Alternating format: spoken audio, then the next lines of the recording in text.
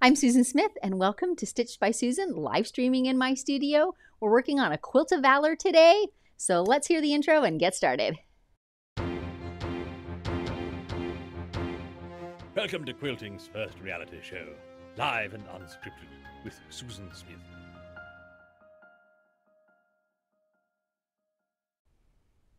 Hello, hello, my quilting friends. I'm coming to you from the Pacific Inland Northwest, and today we're having a broken, cloudy / sunny day, so if the lighting kind of ebbs and flows in my studio, that is why. It's live. So today we're working on a Quilt of Valor. I know lots of you will be familiar with that program or outreach, but in case you're not, in North America, and it looks a little bit different in Canada, so maybe I should just speak to the United States. We have this huge charitable organization that makes quilts for veterans of any armed force.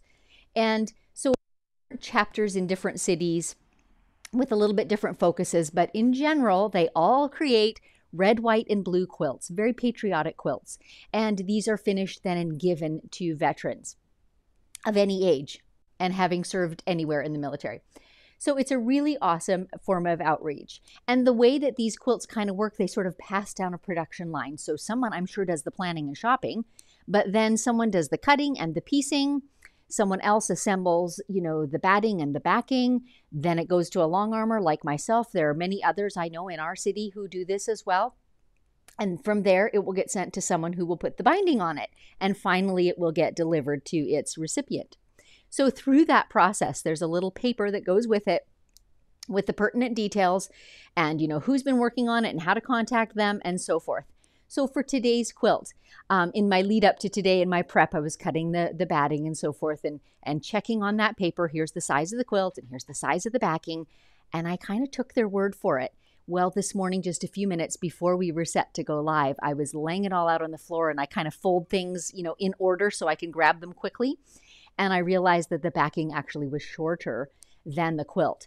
So we had a little delay of our going live this morning as I quickly scrambled to my sewing machine and attached a leader to the backing, which you'll see. So there will be an extra topic today, how to extend your backing when it's not quite long enough. And I actually had to trim a little bit off the top and bottom edges of the quilt because the backing fabric was about an inch shorter than the quilt as a whole. So that all said, though, I want to talk today about a few topics that I think are really common among long arm quilters.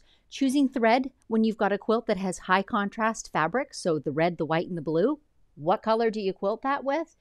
And then some good design choices for Quilts of Valor, which typically the mandate is not to do anything too fussy, right? You don't want one quilt standing out head and shoulders above the rest, right? One quilt's got 40 hours of quilting in it and someone else's just has 30 minutes, right?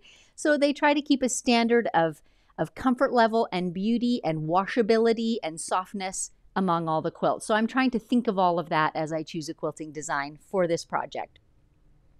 So I think, let's talk about a few more things I offer before I start loading though, just in case you don't know these already. Be sure to like and subscribe to this channel if you're enjoying this show. If you like this behind the scenes, very live, very unscripted show that we produce. And take a moment if you want to share it with your friends. It'll be 3 or 4 minutes till we actually get into the quilt yet. So there's still time for that. And if you click on the bell button as well, you'll receive notifications when I am going live. I do try and send out a newsletter a couple of days before each live, giving a photograph of what I'll be working on and some of the topics that are included so that you can decide if they're of interest to you this week. So if you have not yet signed up for my newsletter, you can do that super easily by going to my website, stitchedbysusan.com, and you'll get a little pop-up. You know the drill. You see those all the time on websites.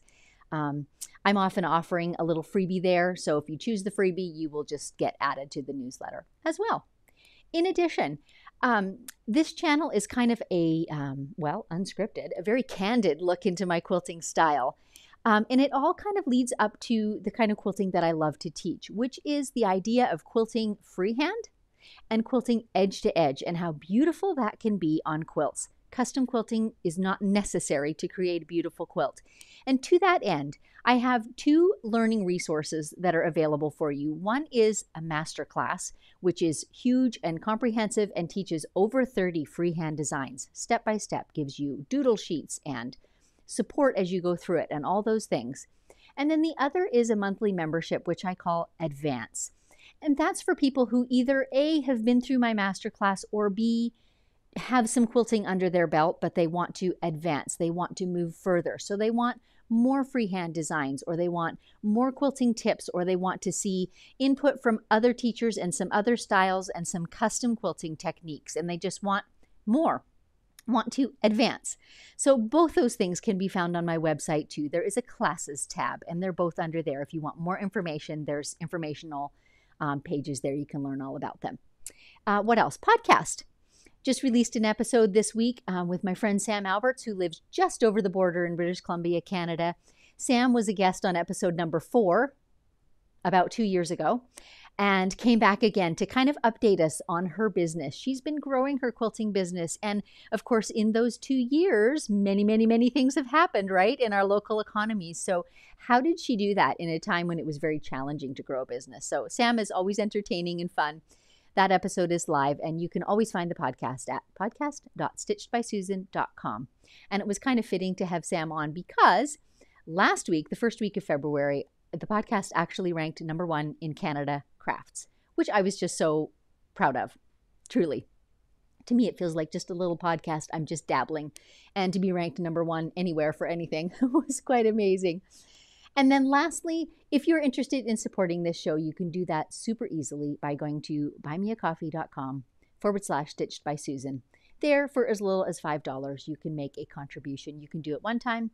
You can sign up to do it monthly. And every dollar that comes from that, we invest in bettering our equipment, better cameras, better routers, better hubs, better memory storage, whatever the thing is. I don't even know all that stuff, but that's what that whole fund goes for.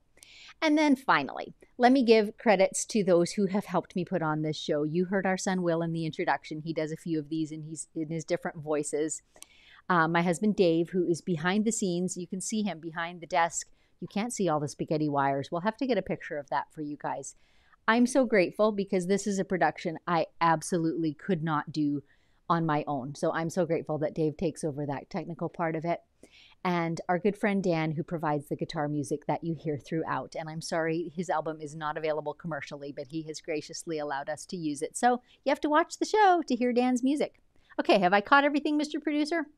I think so. I have one comment we need to read, though. Whew. Okay, apparently there's a comment I need to read, and then we're going to get started loading.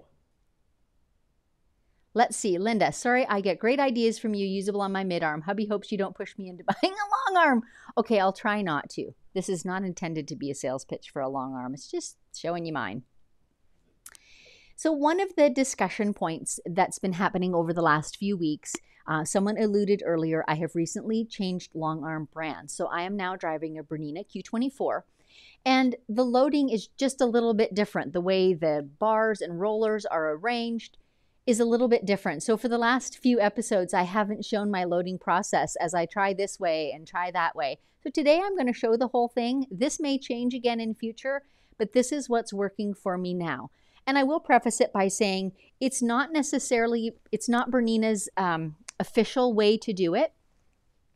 I'm interested in efficiency because I do quite a high number of quilts because they're not usually custom quilts.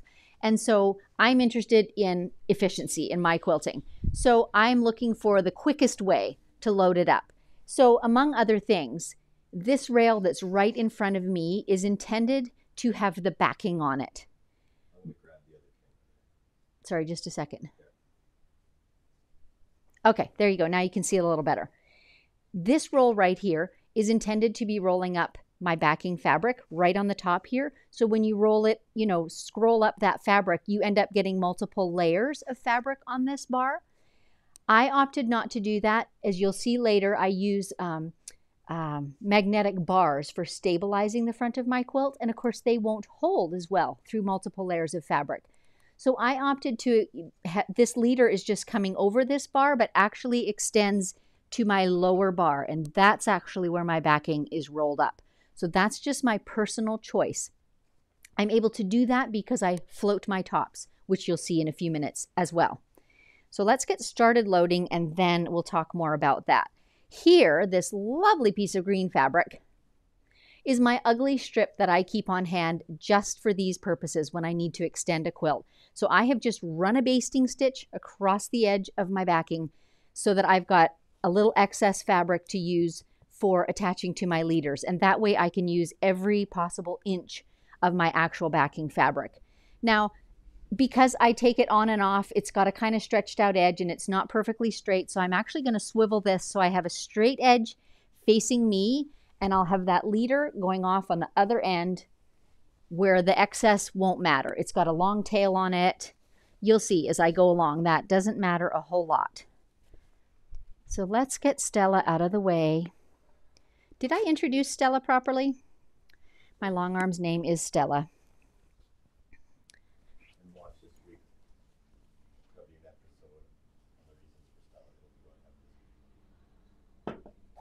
So many of you ask, you know, why did I change long arms? What was the reasoning behind that? In my last live and unscripted, I did a little talking about that, and Dave's going to try and capture that clip and load it as its own episode so that if you want to hear that, if that interests you, you can do that without having to search for it in a multi-hour episode. So I'm using the red snapper system, which just means I've got a plastic rod inside the hem of the leader right here. And now I've got a clamp that I'm just clamping down over top of that, which pinches my fabric into place. So what's important is that I have a straight edge on this edge of the quilt and that I line it up evenly because I'm establishing the straightness, the squareness of my quilt right here. So this happens to be a selvage edge on the backing, so I know that it is straight. And the fascinating thing in using this system of loading is I do not have to have a straight edge on the other side. So where I've sewn on that funky extender, if it's not perfectly straight, it's not going to really matter. And you'll see that as I go along. So I'm just clamping this all the way along my rail. And a couple little tiny ones at the end.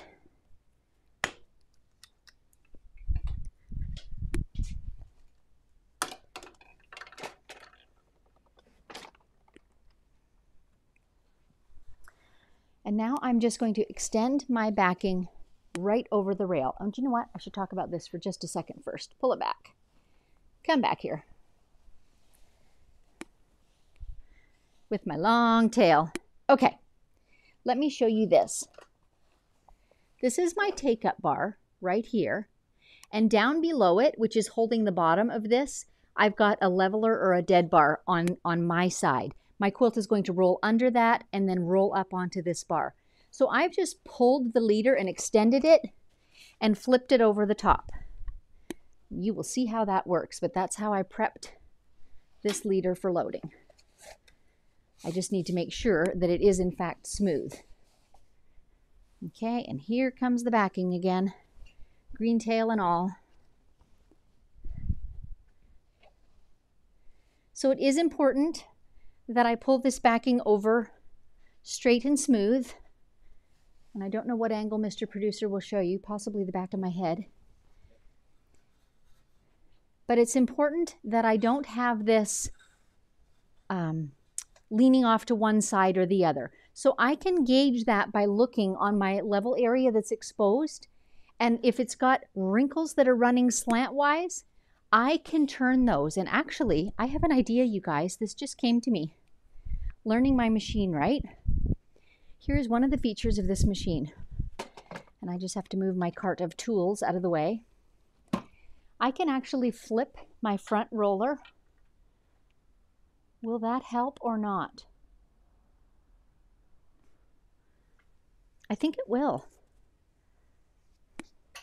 If I make this one higher, you can see how this is more level, because what's going to happen is as I roll my backing, it's pulling here. And I'm using that almost friction of the leader being under there. Let's start rolling and you'll see it.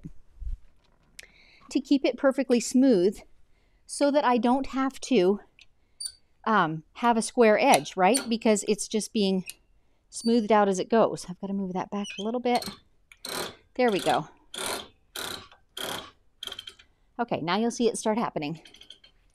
So as my quilt pulls across here, because of that leader fabric, there's just a little bit of friction, and that's what helps this whole thing to load smoothly and with no wonkiness. But it's important that I have it going straight, that it's not leaning to the left or the right. Making sense, right? And so I'm going to keep an eye along this top as I'm rolling to make sure there's no creases forming, no wonkiness happening. As you can see, I do have some seams going on, so I just have to keep a weather eye on all of that. And we're just going to roll it up. One advantage of this too, you can't see this one on your camera, you can see it here. I can see the edge of my fabric right here, and I can be gauging as well if it's going on straight, assuming that that edge is cut straight, and it isn't always. You know, I can watch that too as it's rolling up. So there's any number of ways that I can be heading off problems at the pass, so to speak. But this is just the quickest way of loading ever. And you can see me smoothing out as I get these wrinkles in the center here. I'm smoothing it out, making sure it's feeding on smoothly. No matter how long I spend doing that, believe me, it's faster than trying to square up the whole top or the whole backing before I put it on. And you guys, this truly is live and unscripted. I see that my leader, as I was basting it on, it's kind of pulled. It's not as flat and smooth as I would have liked. You'll see that too in a moment. And I'm just going to deal with it as best I can. There it comes. So I'm watching for that leader or that edge to be coming close to the edge of my leader. And at that point, I will stop rolling and come to the other side.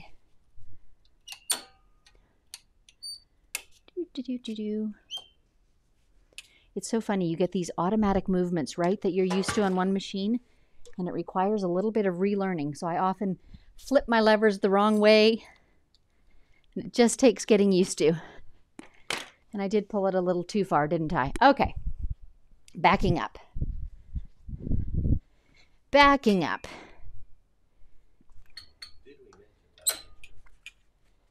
Mr. Producer says, did we mention live and unscripted? Yes, we did. What do you have around your thread cone? Apparently someone's asking again what I have on my thread cone. So funny. I have a super high-tech thread net. It is a Lonely Puma sock. You might even see the Puma word on it. And I've cut the toe and cut the heel off and slipped that over top of my sock. You can, of course, purchase actual thread nets. The one that came with my machine, I found to be kind of too lightweight. So when I got sewing at any speed, it would just follow the thread up and fly off the cone and was no help to me at all. So I went back to my old favorite. So you guys can see now there's this kind of ripply edge along the front. And I am just going to deal with that as best I can by stretching it out. I've only got a basting stitch in there, so that will be fairly easy to do.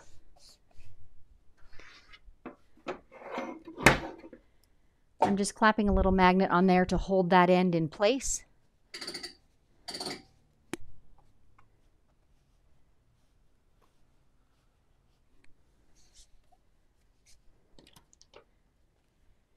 And now, not sure if you guys are able to see me. Yeah, you are. See my green tail of my extender? I'm not even going to worry about that. I'm just going to let it hang off the end, and as I start to roll my quilt, I will tuck it up in there so it doesn't get tangled, but I don't need to cut it off. Truly, this piece of green fabric has extended many, many, many quilts. It's the most useful ugly piece of fabric I have.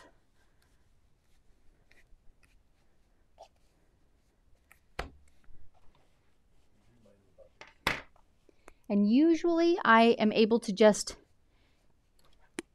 put these clamps on as it lies. Today I'm kind of fiddling with it because, as I mentioned, my basting stitch kind of pulled up, almost gathered.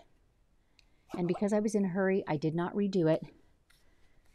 So I'm just using, honestly, my knowledge of fabric and its flexibility and my experience to get this where I think it ought to be. And there's no real science to it. You guys. Okay. Roxanne, you're a lifesaver. Someone's asking, am I under the dead bar? And I'm not in all this kerfuffle. Okay, let's back up. How many times have we mentioned live and unscripted already? Is it time to take a break and answer some questions? Okay, let me think just a minute without talking. No, I am right. Roxanne, I've pulled that all off, and I am right, and you'll see it in a moment when I unwind it. That's the purpose of flipping over it. Because my canvas... Yes, no, I'm right. Okay, backing up again. Oh, my word. I don't know if we've ever been so candid, Dave. Have we? Perhaps we have. There was the time I ran out of backing without realizing my backing was too short, right? And actually ran out on camera. There was that time. Now they're telling you have it right. And Catherine is saying, I learned so much by watching. Someone is chiming in that they learned so much by watching. You know, there's real value in learning what not to do, isn't there?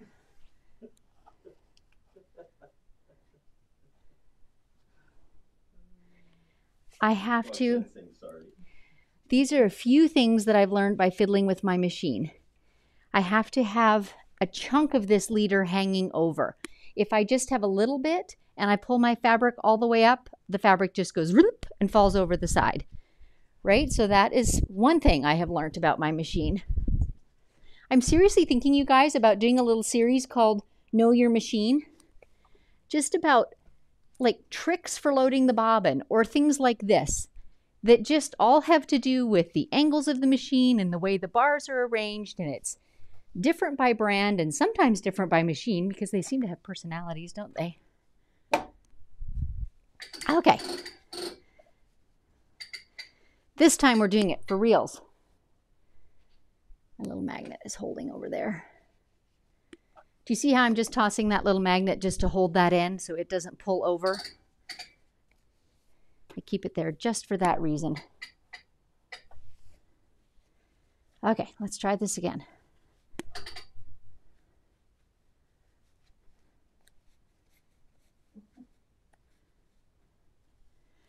You guys must be making good comments because Mr. Producer is just snickering behind me.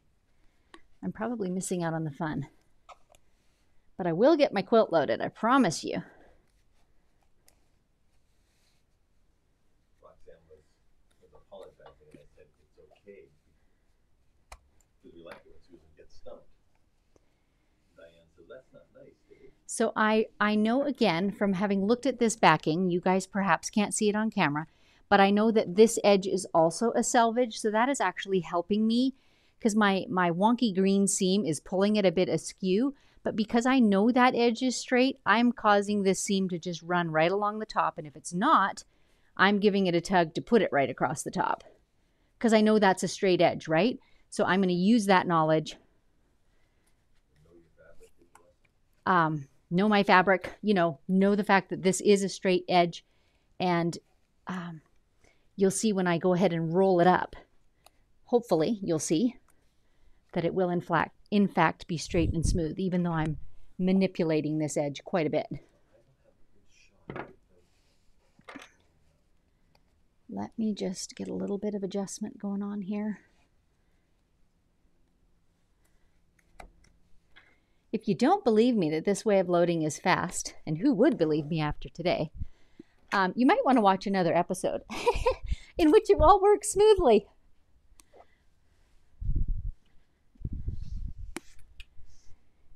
Alrighty. Now,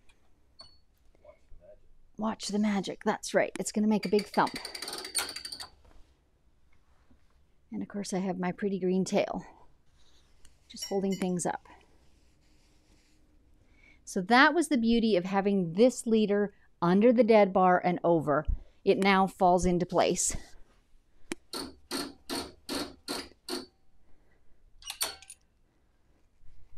I will go ahead and let this roll down. And that's something clearly I need to work out the smoothness of. I don't quite know where it's at or how much excess I need. That's something I will work on with repeated quilts. We are loaded, people. And I am going to take a little extra care today. Maybe I'll back this up a bit so you can see. My puckered seam I see that it's there, right? And I'm aware. And because I'm aware of it, I think I can manage it. I can put tension on it where I need to. It's not perfect. Still can't see it. Hang on. There we go. Should be able to see it now, I hope. So what I'll do is I'm going to go ahead and get my batting and quilt on here and prepped. And once I get it basted, then I'm going to put some extra tension on right where this seam is, just to snug that out a little bit, and it will be fine. So my big tail now, I'm just laying across the leader above the quilt, mostly flat, and that's just going to roll up right inside the quilt. I like to keep it long because then it's long enough for any quilt that I have to do this to. I don't have to cut a new one each time. And I just basted on with the biggest stitch that my sewing machine has. That's how I attached it. Alrighty, let's get on to the batting. Do we have any questions that had to do with that very, very, very unwieldy process? While I get my backing laid on.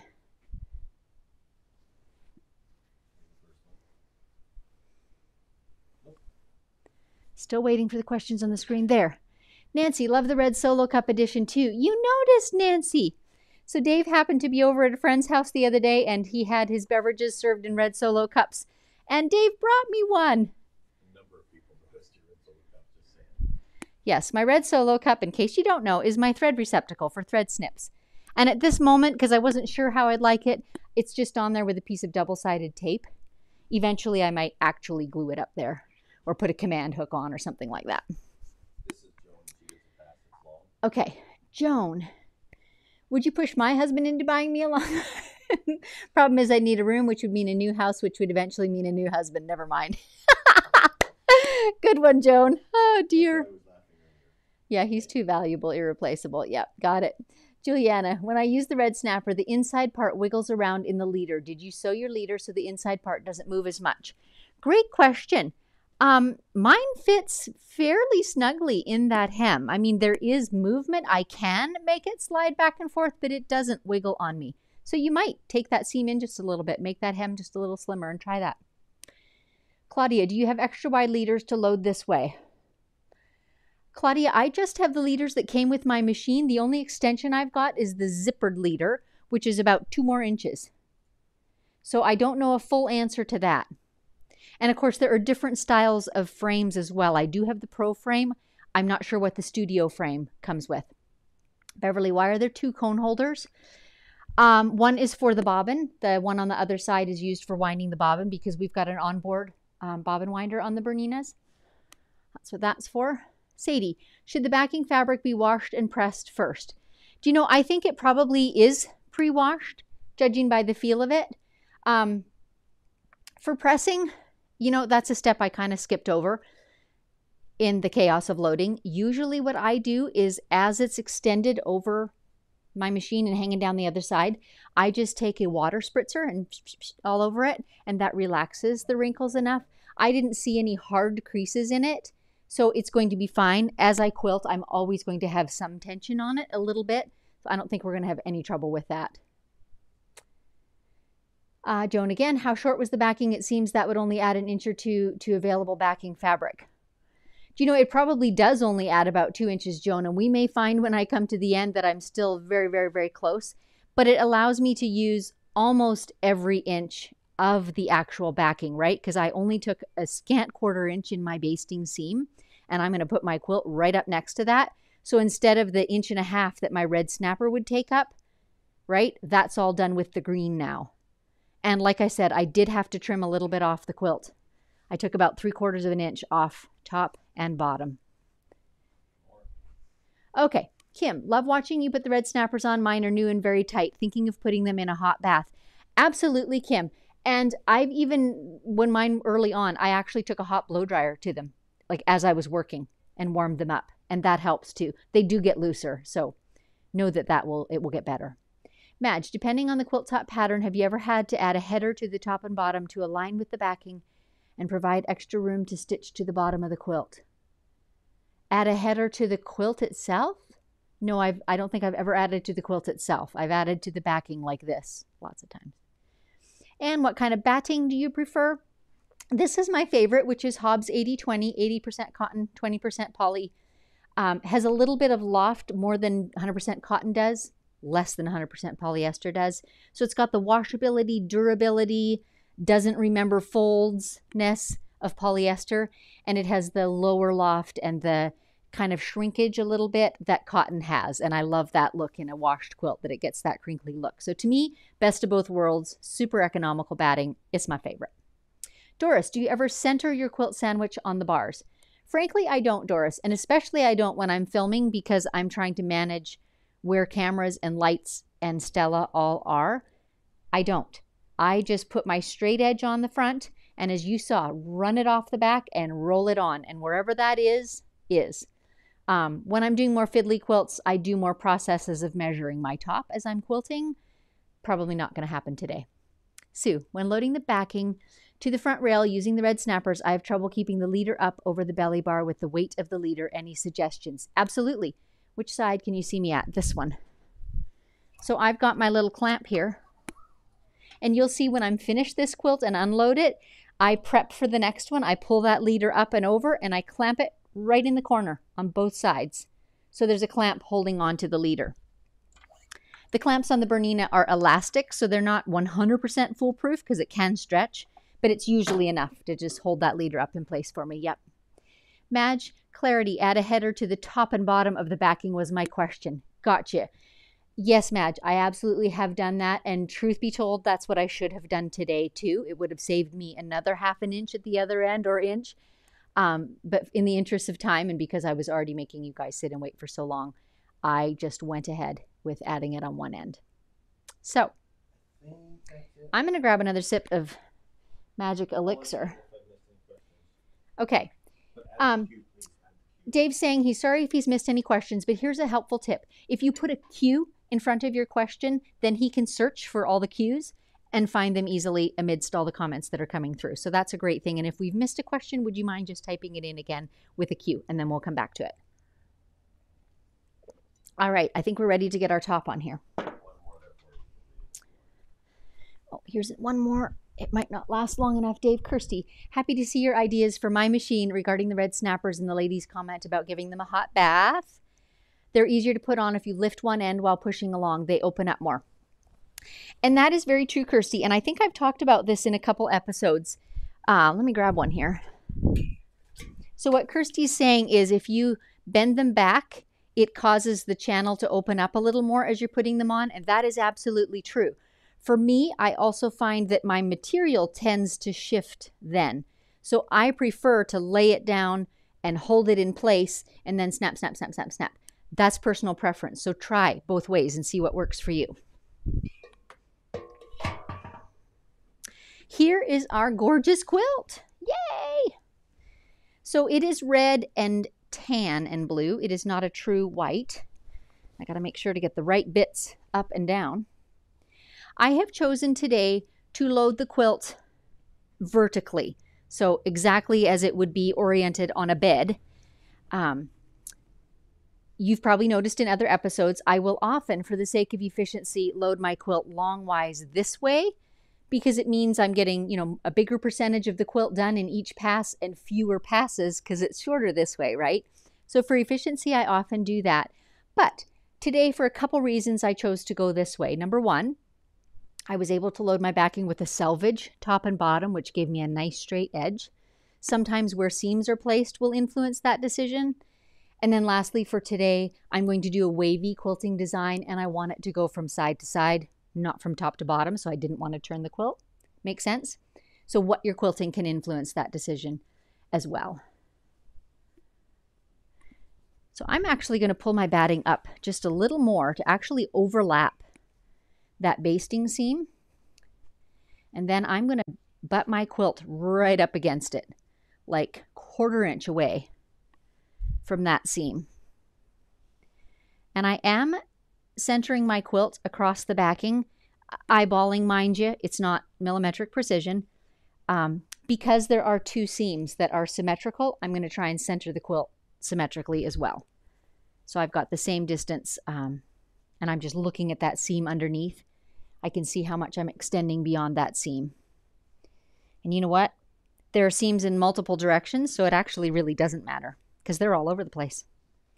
I saw 2 that were symmetrical, but now I see some that are not at all. So I don't, in fact, have to worry about that. So I'm just arranging my quilt now so it's right up against my trusty little extender seam. And then when the quilt is finished, I'll just yank out that basting, save my green leader for the next project, and Bob's your uncle. I think we're good. I think we're good. All right. Thread choices. Let's talk about those for a minute. Do we have questions before the thread, Mr. Producer, sir? Yeah, they want to know about. Here, I'll put this on because you're going to do it if you don't forget. Okay. Rebecca, can you show how to use the magnetic strips? I absolutely will. I'll be doing those in just a moment. And again, my red snappers are too loose. Any suggestions? Oh my, I have never heard that before, I don't think. Honestly, I think I would contact the red snapper people and see if they have any suggestions. If you could run them through the dishwasher, I'd suggest that because I know that's really good at shrinking Tupperware lids. Ask me how I know that. Okay, Mr. Producer says go ahead. He's looking for some more questions that he saw. So actually, I think I'll pull Stella off to the side and talk about thread for a minute. I have a black screen, Dave. Is there any way I can see what I'm doing or no?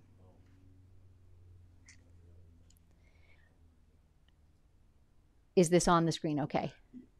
Mr. Producer's doing some searching in behind. And so that's what I'm seeing on the screen. So here are a few thread thoughts that I had. You know, there are a number of ways I could go. I always say, ask any 2 quilters and you'll get 3 opinions about thread. But here's how I arrived at today's choice.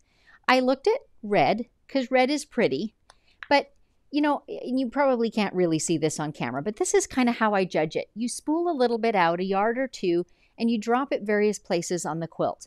And what happens with the red is when it's on the red fabric, it pretty well disappears, right? It matches. But then it comes over into this tan and it's like, boom. And so there's almost a start and stop is how the stitching looks. And I do not love that look. So right off the bat, I knew I didn't want red. We'll knot that up later. And then I looked at a blue and I actually picked a blue that's a few shades lighter than the blue in the quilt, thinking, you know, that might bridge the gap. So again, pull out a couple yards. That is certainly better. It's lighter than the blue fabric, so I can see it on the blue. It's not quite as stop and start looking on the tan. Is it ideal? It's a thought. Let's keep that in the back of our mind. And the last one I looked at was this tan. It's a very warm tones of caramel in the tan. So it is several shades lighter, or sorry, several shades darker than the tan that's in the quilt, a lot lighter than the blue and a lot lighter than the red. So an argument could be made that it kind of disappears on the tan, and it does color-wise, but because that's a solid, it still shows up there. And here was the final deciding factor for me, was looking at the backing. It is mostly tan, right? So I decided to go with this. I could have gone with deeper shades of the tan too. I happen to really like this one, and it matches the stars in all these prints. So it's kind of sparkly, but an option would have been to go a couple shades deeper with the tan. Again, lessening the contrast on the blue and the red, heightening the contrast on the tan. So those are some of the options at play. But this is the one I chose. So I've got it already loaded. And it is Isacord, 100% poly thread, and the color is 0761 if anyone uses that brand of thread and wants to know exactly what I have. I, for the most part, use 0761 was the color. For the most part, I use 100% poly thread for all my quilts. It's very strong and it's very low lint, and those are great factors for a long armor. I know you can't see it super well, but I'm pulling this up a little bit so I can baste a little larger area in place. Let's take a couple questions before I start basting. Panette, what are you using to store your red snappers? I have a similar system and I'm having a problem with storage. Can you see it there? It's a vase, like an entryway tall vase that I had on hand, and it's just the perfect size for stacking them in. That's what I use. And Patricia, did you just say, and Bob's your uncle? Yes, I did. Bob's your uncle. Like, presto, voila. Carolyn, how do you get your machine to stay still? Mine rolls away. Carolyn, that is an issue of leveling. Get out a big old level. Like, we used probably a 4-footer. Yes, Mr. Producer? Yeah. And we leveled front to back, side to side, all over the place on my machine until she would stay still and until the level bubble was level. That's a leveling issue. And it will make your quilting a lot easier. So I encourage you, it's worth spending an hour to get it level. And most machines will have some kind of fine adjustment on the legs. You might need a jack to help you hold the machine while you adjust them. It's a bit of a process, very worthwhile. So now we are going to base this baby in place. Yes, we are. I lost the head camera. We need to fix that before we start. Okay, I'm pausing for a moment. Mr. Producer lost one camera. So I think I'm going to go ahead and base, Dave. So you won't see a close-up of it, but we got to get going here too. Do we have to turn things off in order to do it? Okay. Okay, you guys, coffee break, 30-second coffee break. I'm just going to get my needle fixed in place, and we're going to have to unplug the camera and get it back in. So let's talk for a minute. You guys can see me a little bit. I'll keep talking while he does that. He's just got to unplug and replug in one of the cameras. Let us talk about a floating top. What a floating quilt top means is all of it is hanging down in front of me, literally floating over top of the rails. And I know you can only see me in a teeny tiny camera, but I gave you that big picture, that visual. And for me, this is so time saving because I don't have to do that extra rolling of the quilt. It's very much a matter of personal preference, though. I know people who always roll their tops on. But again, you saw me earlier and I was talking about why I've chosen to roll my backing onto a different bar. So for me, I weighed the pros and weighed the cons as it relates to my style of quilting, and I chose to roll my backing on what should have been the bar for rolling up the top, right? I'm so used to floating my tops, that's what I've always done, and I have other ways of compensating, of keeping it stable rather than rolling it onto a bar. So that's what I've chosen. So camera is back in business. Here we are back to basting. So I've got a basting stitch on that's 1/4 inch. And that's what I'm going to run up the side here. And those red lights you're seeing are my stitch regulator.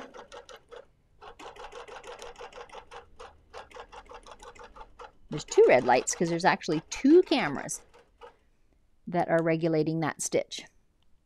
So now I'm going to walk around my machine and lock my belts in place, which is going to give me a beautiful straight line across the top of that quilt. If you have mechanical channel locks, which I used to have on my last machine, those are great for this same purpose. But either way, it's super helpful to have this really straight line across the top of your quilt. And I've tried to lay it out straight already, but I go slowly and I make adjustments as I baste across the top because I know the stitching is straight. If my edge of my quilt is not going straight under it, then I adjust the quilt to match the stitching. Does that make sense? That's the beauty of locking this one long seam in place.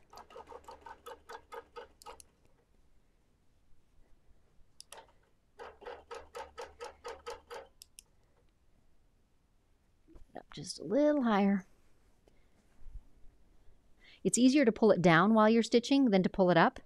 So I try and be generous with pulling it up, and then I can use my thumb here to pull it down a little if I need to. This is a little fiddly because I've got that bulky seam allowance. It's right underneath this edge, so it's kind of lifting things out of kilter a bit. So I'm just taking it slow. You may notice I've got my left hand beside the arm. The long arm is right here. And there's a little bit of excess fullness in here. And even when it's flat, your hopper foot will often push that out in front of you. So I just put some tension on the side that's already been stitched to take up that excess. And when I need to take up a little more, I grasp the edge of the quilt and pull on it a little bit. but just putting that little pressure on the fabric will help it go under the needle just a smidge faster, and it won't let the hopper push it out front. All of this combines, it accumulates, if you will, to contribute to a nice square finished result. And there we are at the corner, and now I have to walk around again. This is how I get my steps in, people. To take my channel lock off. Now I could put my opposite lock in place for doing this vertical line. I choose to just eyeball it. That's entirely up to you. You also could lay a ruler on it.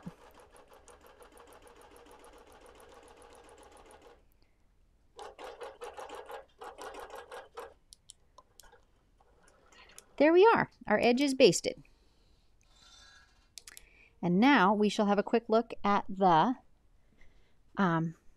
magnetic bars. One thing I have not put on my machine yet is a fixed place for my thread snips. Let's see. I'm going to hang them on my thread spool for today. Remind me they're there if I forget, okay? All right, so we've got the top edge stabilized. We've got the right and the left basted. But now I do want to put that little bit of tension on to keep any wrinkles from forming, and also to keep that top seam pulled nice and snug because it's wanting to wrinkle up. And because the edges of my backing are not perfectly straight, it's a little bit fiddly to get them in my side clamps. These clamps are part of the red snapper system too. But they have a very, very, very narrow little channel, about 1/8 of an inch, that the fabric has got to fit into. So I'm just using a pin to smooth it in there. What I like about these clamps is that they're really long. So a whole bunch of this area has even tension on it. I really like that. The clamps that come with my machine are just single clamps, and they're beautiful clamps, but I don't like putting them directly on the fabric because they just have that one tension point. And if you have them very tight at all, you end up with a sort of scalloped edge. So they work well in conjunction with some type of grips, like the red snappers. And I just put a gentle tension on, just enough to hold it flat. I'm not stretching it like a drum, just enough to hold it flat. Let's move Stella a hair, maybe to the other side. Nope, this is fine, Dave. And I'll show you the magnets. So these magnetic bars, they are just hardware store variety. Same type of thing you would get to put in your garage for putting tools on, exactly like that. Doesn't matter what brand. They're heavy, they're very magnetic, watch out for your fingers, but this is what I use to stabilize this edge of my quilt. And they just clamp right on. So this is why I choose to have my backing rolled on a different bar, so that this bar only ever has one layer of backing, one layer of batting, one layer of quilt. And my magnets always hold infallibly. That's it. So what I've got now is a quilt that is stable on all 4 sides. And now I can quilt.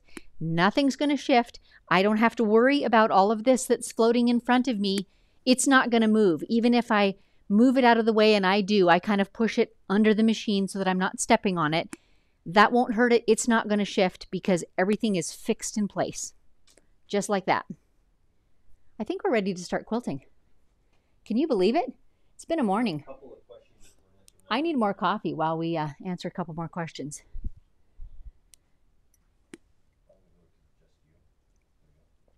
Oh, coffee is so good. Even lukewarm. Possibly not even lukewarm. Beverly, does this machine come with a ruler base? It is an extra accessory. That's what I'm trying to say. But yes, I do have one for it. And Diane, are you still using your measuring tape to keep the quilt square? Do you know, Diane, I have been. This particular frame is not as easy for attaching it across the frame like I used to do. So I'm going to actually attach it to my leveler or dead bar so that it's fixed always there. I've just been laying it across the top, and today I don't even think I'm going to. I have so many pieces of equipment in my way. I'm going to do it without a tape measure. I think I've done enough quilts that I can count on still getting a good result, even just eyeballing it. That's what I'm doing today. Being honest here. Gwenna, I added some drawer knobs to my magnetic bars. Actually, I've done that too, Gwenna. And for those of you who don't There we go. You can see perhaps there's a hole, a pre-drilled hole in all the brands I've ever seen. And I did that too at one point, but mine kept coming untwisted, and so I've just gotten used to slipping my finger under the end. But do whatever works for you. If knobs help, absolutely. Super easy to attach knobs to them. It's a good tip. More questions? Is that it? Okay. As I get started quilting, please do remember, hit that like button. That really helps these videos to get seen. Subscribe, hit the bell, and you will get notifications whenever I'm going live. And share this with your friends that you think might be interested. Let's get quilting.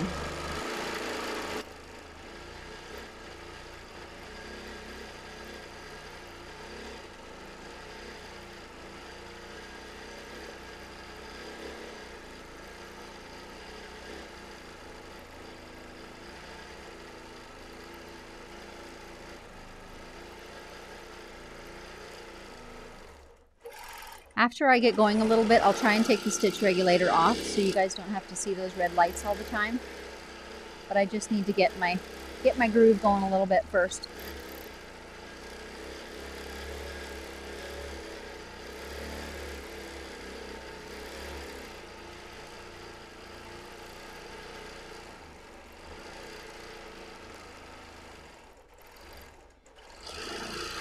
These waves are a great way to add just some gorgeous texture to a quilt, and it's a little bit like a flag blowing in the breeze, a little bit.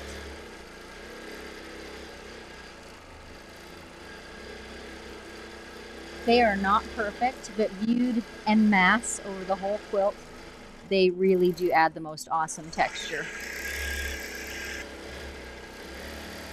I just stopped myself from saying one of my favorite designs, because I say that about every design, don't I?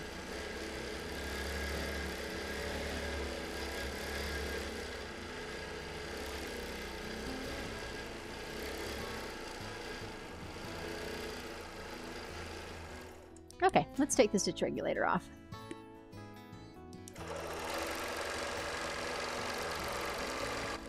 You can see I'm having to move a little more slowly than I did with the stitch regulator on. I could speed it up more, but it's already going at a pretty good clip. So I've chosen to just adjust my quilting a little bit. I've got it at 1400 stitches per inch right now. Or sorry, 1400 stitches per minute. Not per inch. Gosh, no. If I go too much faster, I don't have time to, you know, make adjustments or whatever. There's just a limit to how fast you can go and still make decisions on the fly when you need to.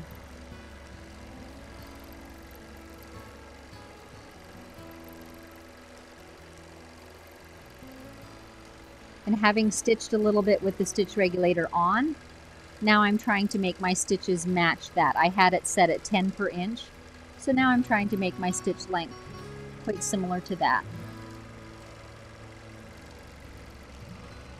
If any of you follow me on social media, yesterday I posted, I guess it's just in Instagram, I posted a reel and then photos, which would be on Facebook as well, of a quilt I did. It's kind of deep greens and olivey greens and reds and cream.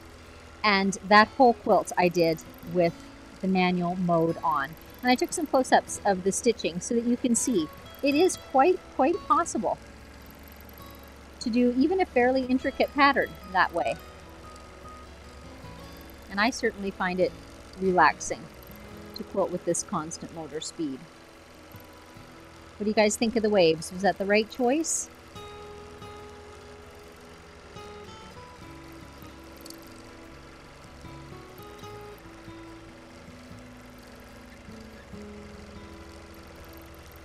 And each wave is about 6 or 7 inches wide, and at the widest part between them, more than an inch, inch and a quarter, maybe even inch and a half. So that gives you an idea of the scale.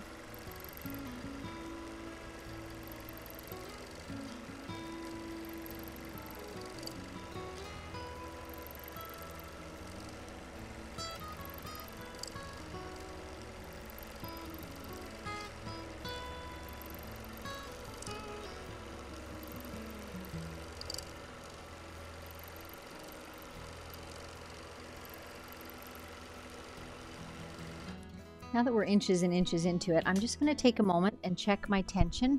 It's easier actually from the other side. Are you able to put a different camera on, Dave, for a moment? Mr. Producer's just messing with tripods. Wait till he gets back to his desk there. To the control panel. What do they call it in the Star Trek? The bridge. The bridge. That's what we'll start calling it. Okay. Just wanted to show you this because it's an extra little tip that might help you. An easy way to check that your tension is good without literally crawling under the quilt is reach under and run your fingernail firmly across the bottom of those stitches. And if there's any laddering or eyelashing going on, like if your bottom tension is too tight, you will immediately feel that with your fingernail. Of course, you can see it on the top. So that's a pretty good judge that tension stitches are forming nicely under there.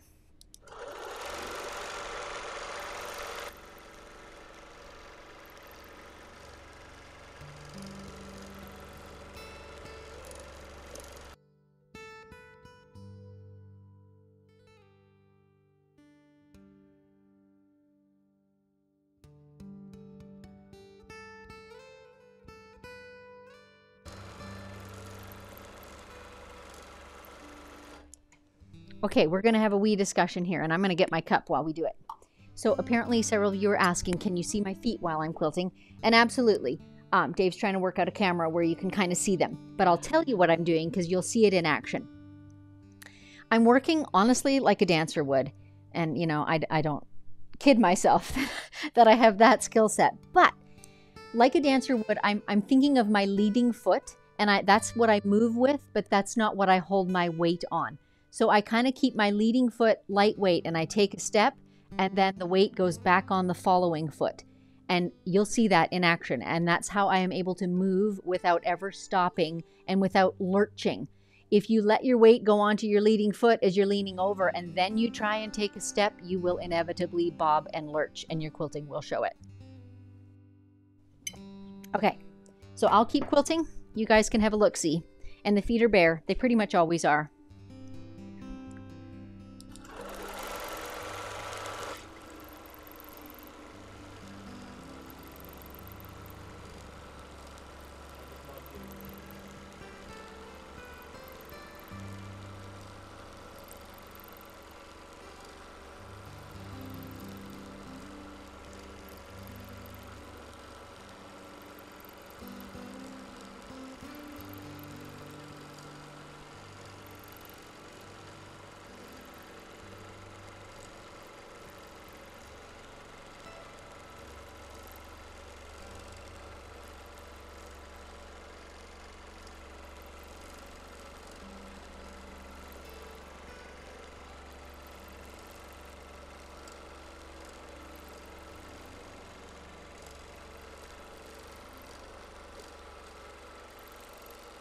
It doesn't work as smoothly when I think about it, honestly.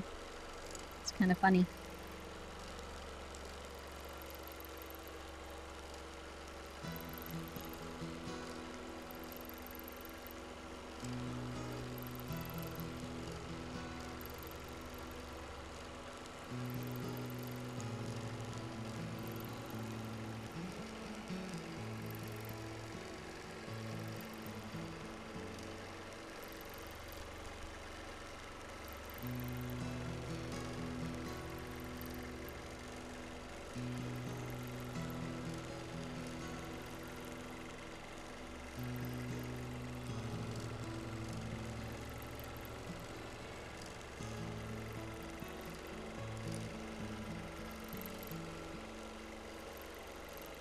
And I'm keeping an eye on where my basting stitch ended, like how close it came to me at the front of the machine. Because I came as far forward with that stitch as my bar underneath would allow me to, that gives me a guideline. Hang on. That gives me a guideline where, oh boy, we have a problem. Let me finish my sentence. How far forward I can quilt rows. So, have you got the close-up camera on? This is a life lesson, you guys. Oh dear, and our close-up camera is not working. Well, I will give you a blow-by-blow account. So I've got the narrow little darning foot, it's called, on. It's a little round one. And I came across a seam that was not fully stitched down, and that darning foot slipped right under the seam, and of course continued stitching. So I have stitched my foot into place. So I am just extremely carefully getting in here and undoing some of the stitching. And after that, I have got a heck of a trick to show you how to get past that without it happening again. But it is going to take me a minute to get this out. My presser foot is stitched in there like crazy. And I really want to try to not make a hole. Dave, could you do me a favor? Could you find me a pair of glasses, even yours? I need some magnification, or maybe even hold a phone for me. And I need to turn my light on. I've got it off so that you guys can see me quilt. So this is a little bit of a process here. So good time to type in some questions if you have them. This is going to take a couple of minutes to try and get this out without getting a hole. I probably will need magnification, yes. Wow. We mentioned live and unscripted. Yeah, have we mentioned yet today that these are live and unscripted? You can see where my problem is, right? So I've slid right under this seam. Oh yeah, I'm sorry. I'm sorry, you guys. I'm looking at my husband's phone here, standing over my shoulder and thinking you're seeing the same thing and you're not. Anyway. Do you want to snap a photo or two and put them up?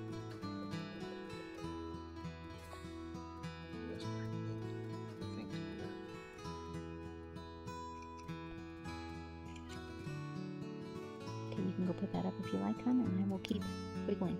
So I'm just, yeah.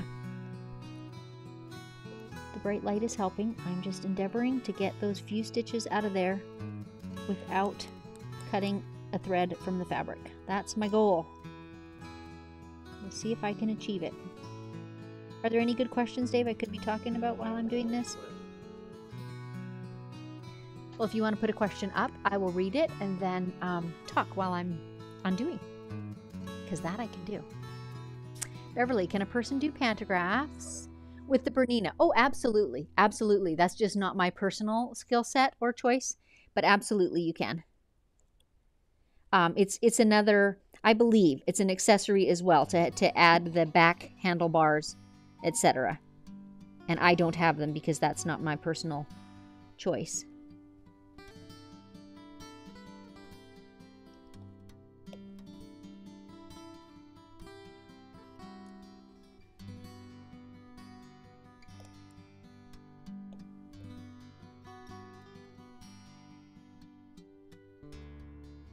I'm wondering if I literally crawled under the quilt, if I could see this from underneath.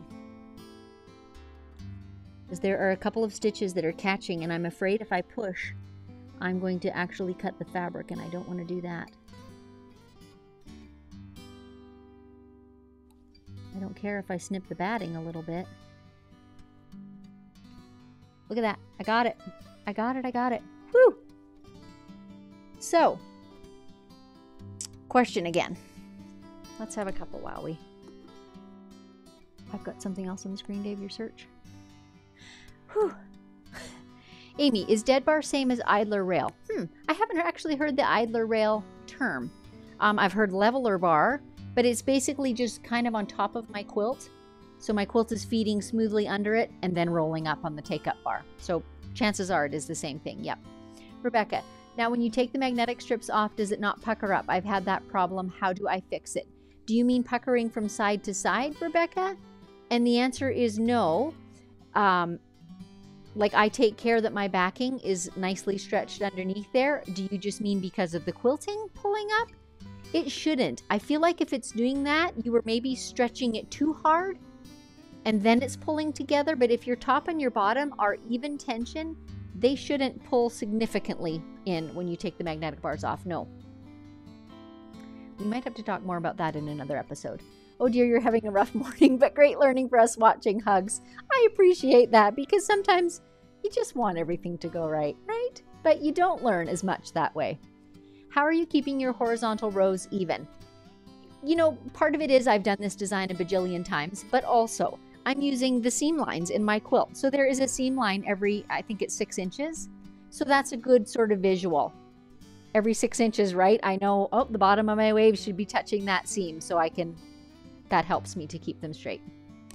Joan, I've learned so much from Susan by watching these. Would you be able to show her feet? Okay, we got that question.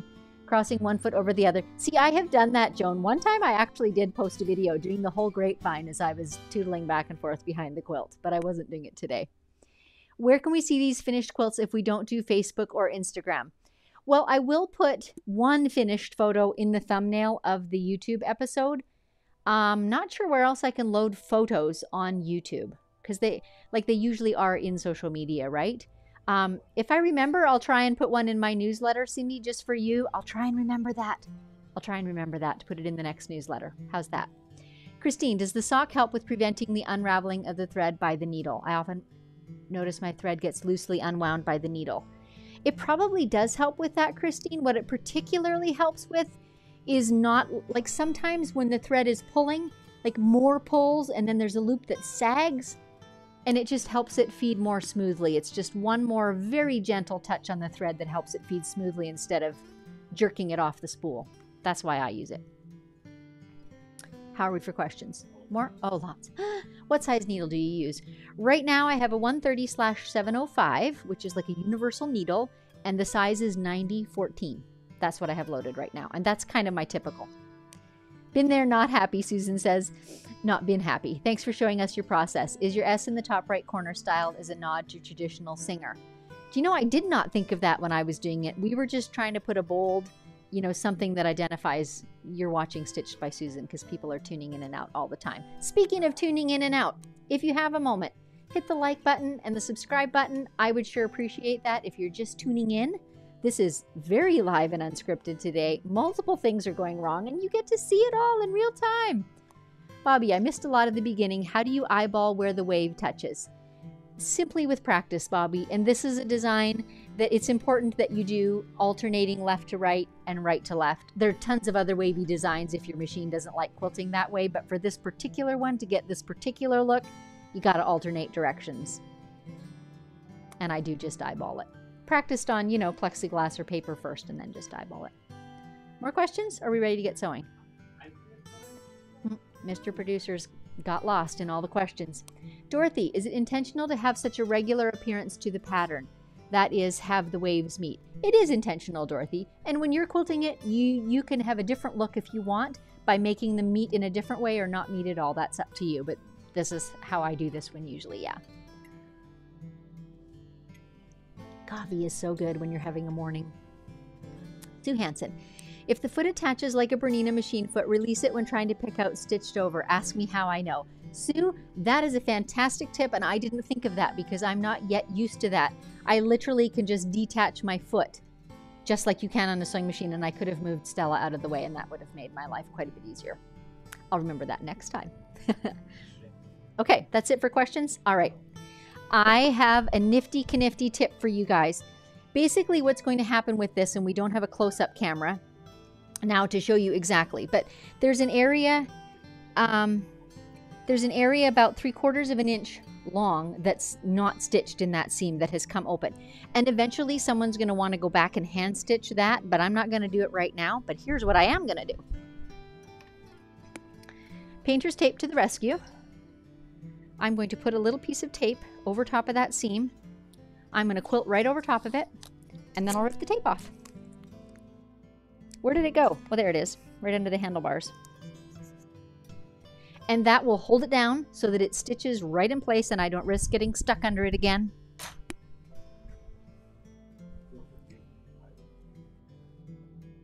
Okay, Mr. Producer says, let's give him a minute. He's going to try and reset that camera one more time. It's a GoPro and we're not quite sure what the problem is, but we're going to give it one more reset and see if we can get it fixed.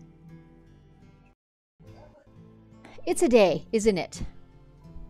Some days are just like this, and you know what? You just keep going, one foot in front of another. Do the grapevine if you can.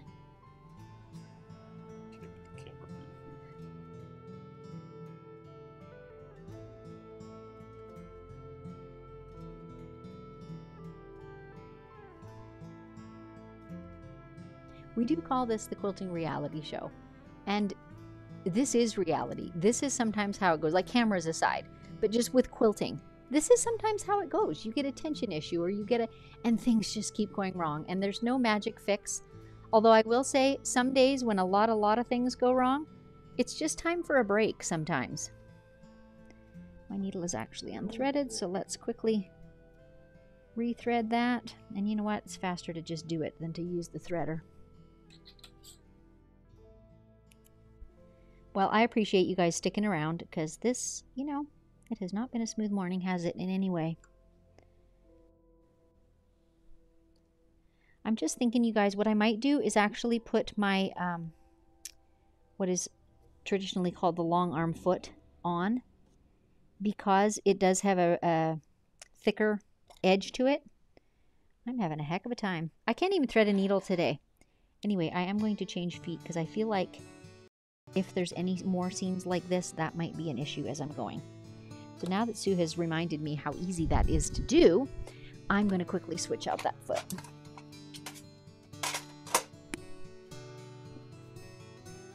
And you can see how this foot has this wider base and is less likely to get caught under a finicky seam. Am I getting it right? I think so. I'm not. Hang on a second here. Everybody's learning. Susan is learning how to put a foot on the long arm. I'm not getting it. There we go. Okay. I think we're in business, but I won't say that too loudly. So I'm going to overlap my stitching a good 1/4 inch from where I was before, which happens to be right under the tape. Let me just think here. Someone's asking, what does doing the grapevine mean? Oh gosh, it's like a dance step. So like you step over your previous foot and then behind, over and then behind, and it's just a little decorative kind of traveling step. I am undoing a few more stitches because my stitching it's on the blue for one thing, so it's very obvious. And also if I rewind, undo, unpick, whatever you want to call it, to a place where there's a seam allowance, that has just locked the stitches a little bit more. So that's what I'm doing. I'm undoing to the last place that I was stitching through seam allowance, and that's right where I'm going to put my lock stitches. I want to be confident this doesn't come undone, you know, 10 washes down the road. So right there, I'll stop at the edge of that seam allowance, snip my threads. Can you see that? And now I'm just going to stitch over that last 1/4 inch that's right through that seam allowance. And that did not pull up a bobbin thread. Okay, the morning's troubles are not over. Where's my bobbin thread? This is almost humorous, you guys. You gotta laugh or you'd cry, right?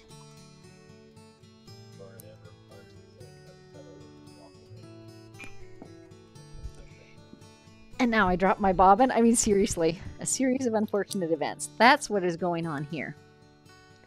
And all it was is because of that stoppage, which happened when I was tangled up, right? It just broke the bobbin thread off quite short.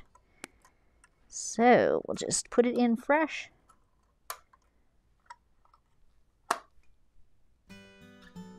All right. Take number 1442.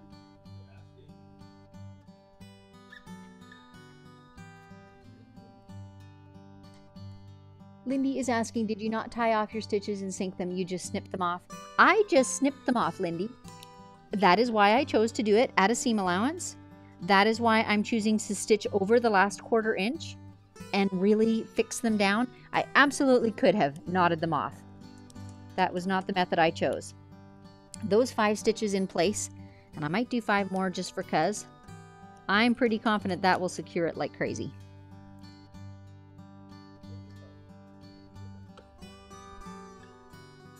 Thread tails out of there. I'm going to leave the thread tails till I get going and cut them a little later. Okay, here's a comment that's going to make me feel better. I appreciate your calm demeanor during these oopsies and showing and telling us how you're resolving the issues. And honestly, Sue, that's kind of what this show is about. Because this is what I missed when I was learning quilting. Because I'm still learning things today, right? But not being able to see what someone else did in this situation, you second guess yourself. You don't know what decisions to make. So I'm just letting you guys see what it looks like. Okay, we're in business. There's a bit of a wobble there. I kind of forgot I was in manual mode. But you know, in the big picture, Nobody is going to see that wobble. But I am going to take a moment now to go back and pull the tape off. And it just tears along the stitching line. Easiest thing in the world to pull off. And also, I am going to put a pin in that area. If you guys were not on screen, I would take a moment to get a safety pin, and I will do that later, and tie a little flag of like fabric salvage around it and point it out to the person who's binding it, so they can take a little bit of hand stitching thread and just anchor that in place. June, what happens to the loose bobbin thread when you start thread again? I guess I didn't really show that, June. I actually pulled it up. I pulled the bobbin thread up and I hung on to both of them, anchored it, with those lock stitches, and then trimmed them both off. And you'll see the pin when I go back past. You'll see me going past the pin, and that's where it is, and you'll see how not perfect it is, but it is definitely stable, and it's going to be fine. And if I didn't point it out to you, you would never know. Promise you that.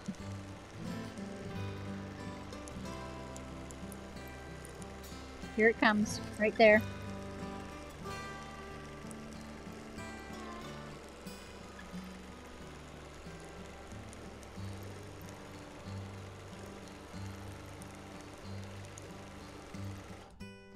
And now we have to stop and advance our quilt. So I'm undoing all the apparatus that is holding it in place. I'm just going to toss these thread spools out of the way. Too many things here. So the magnets come off, the side clamps come off. This is great, Carolyn says. Carolyn, I'm so glad you're having a good time.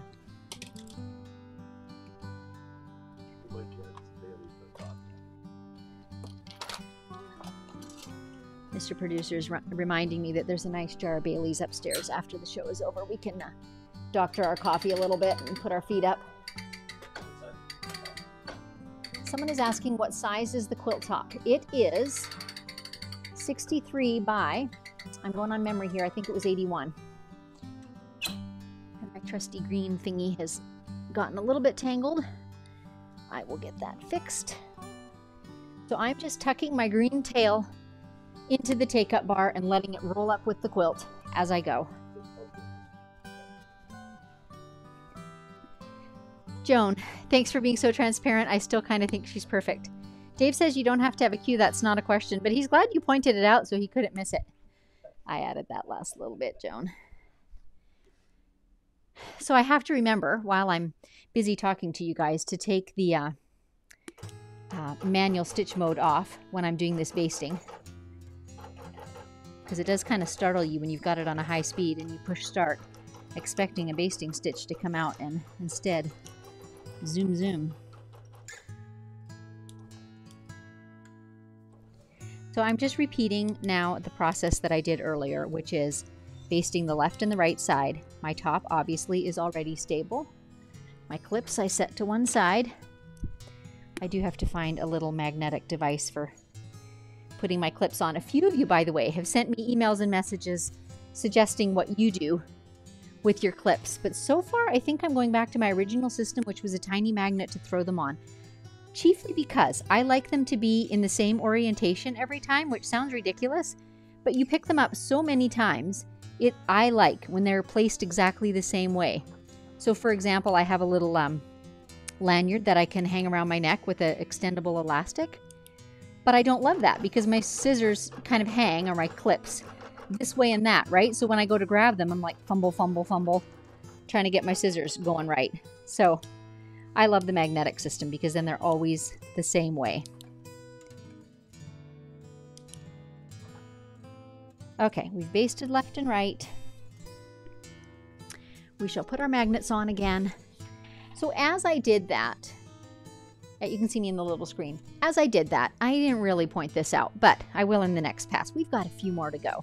But I'm eyeballing always my seam lines the same way that I'm keeping my quilting kind of lined up based on the seam lines as a guide. I'm doing that along this front bar as well. So I can literally look down the quilt and this seam runs perfectly straight. This quilt is very nice and flat, which is lovely, but if it wasn't, I would be making an adjustment every time I do a pass. Don't wait till you get to the end of the quilt to figure out whether it's advancing levelly or not. Do it each and every time. That allows you, if you need to make adjustments, to do them before you're at the end and it's desperate. Now I have to see which way I gotta go. Start from the right. I had to think for a moment. Oh, I've got to get my side clamps on yet too, people. You guys are so good at reminding me these things. I appreciate it. So often I get, you know, chatting. And I forget the little bits like the magnets or the clamps. When I'm at home by myself, you know, it's all quiet and I'm kind of routine. Do this, then do this, then do that. But when I get talking, the routine all goes to pot. Okay, there's one side clamp.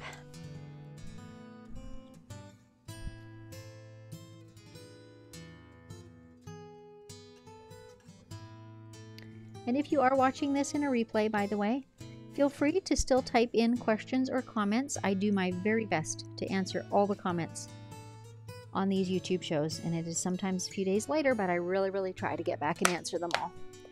So like and subscribe. Share with your friends. I am here to try and help. Okay, we have another question, thought. Kim, you're showing me that I can actually do this crazy love of long arming. Thanks so much for being real. You're so welcome, Kim. This is real. And it's still fun. Even when all this stuff happens, it's still going to be a beautiful quilt.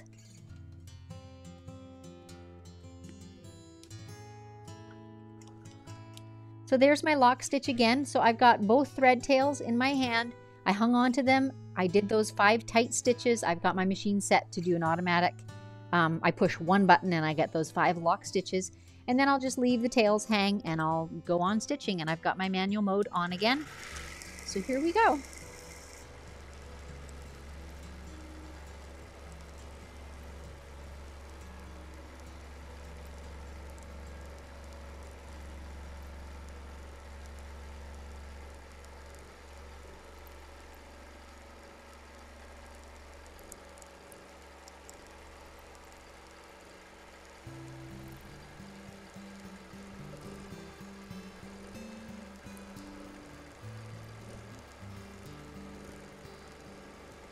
I was thinking as all those things were sort of going wrong, one of the reasons that I always shout from the rooftops that I love freehand quilting is because it's fast. There's very little setup, loading, marking required. You know, so you guys watching this morning, if you aren't a regular viewer, you may be looking at this and think, oh my word, we've been here for an hour and you're only 18 inches into your quilt. Which is true, but also true. Think of if that seam episode had happened and my computer had been running the machine. I mean, nothing against computerized quilters. I do some of that too. But had that happened and I was not right there and able to turn it off in a split second, I would definitely have had a hole in this quilt. So this morning, I'm grateful. That's one more reason to love, you know, quilting from the front of the machine. You absolutely see what's happening. You're in control all the time. One of the reasons I love it.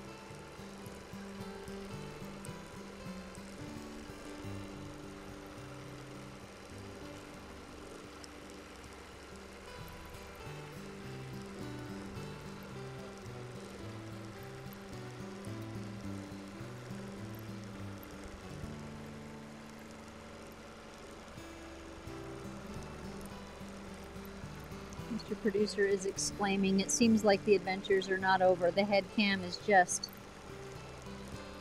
not working well today.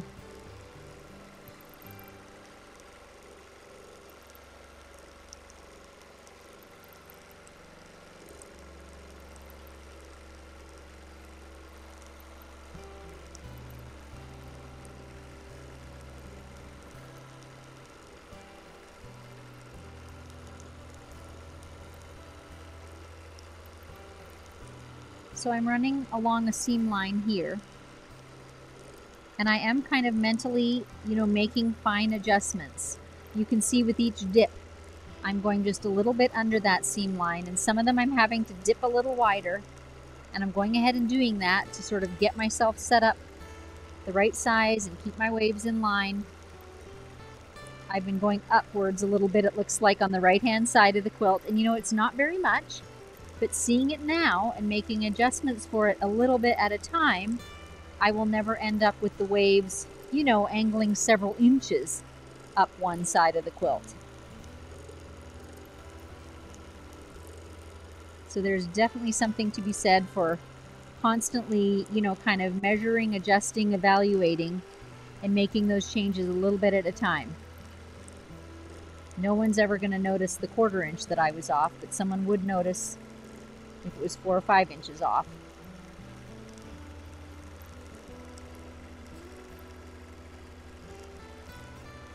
I'm going to pause at the end of this row and just check my bobbin level. So we could be getting low on a bobbin. No, we're still good. I forget how little quilting we've actually done. It's all been troubleshooting.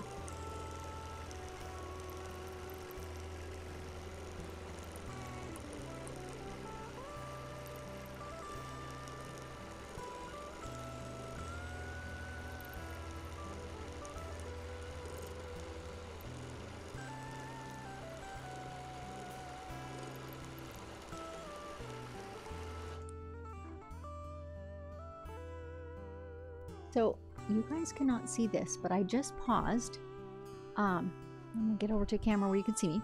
Out of the corner of my eye, my needle thread is coming down, through the threading apparatus, and out of the corner of my eye, as I'm stitching, I'm seeing thread flash. And right away, I think, it shouldn't look like that. That's not quite right, right? So I paused at the end and had a look, and my thread had come out of one of the guides. Probably not critical, but this is the advantage of paying attention and knowing your machine, knowing what it sounds like or what it should look like. When I see that thread do a wobble that I know isn't right, I know to stop and look before I end up with something else going wrong and having to undo. Hopefully. Hopefully. I actually had 2 quilts this week that I had to do a bit of undoing on because I actually was having tension issues. But they weren't as bad as they could be because I did that same thing. I was seeing the thread kind of pulling tight on the top, and as soon as I saw that happening, I stopped. Advanced my quilt, had a look at it from underneath, and sure enough, my tension was not quite right. And so it was important that I look and see that, and it alleviated what could have been a much worse problem if I had just persisted in quilting, right? Thinking, oh, it'll work itself out.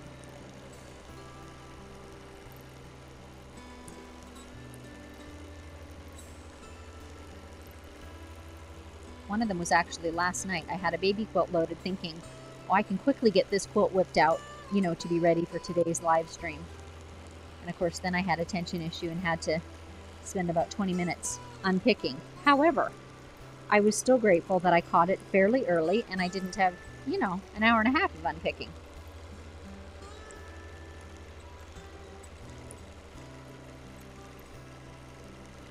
And I got the baby quilt done.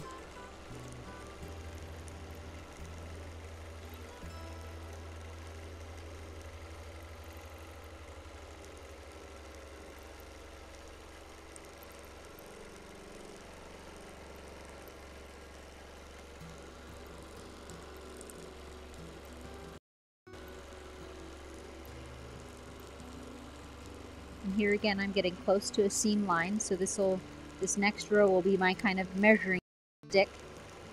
Am I keeping things pretty lined up?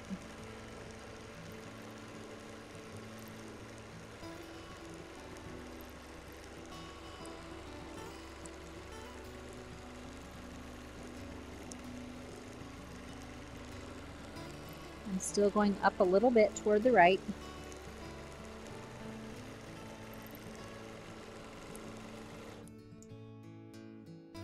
And there we are, time for an advance. Mr. Producer's telling me we have a new foot cam. Oh my gosh. Oh, you gotta have a sense of humor, don't you? In this show, we have a foot cam. We do not, however, have a foot fetish. Just saying.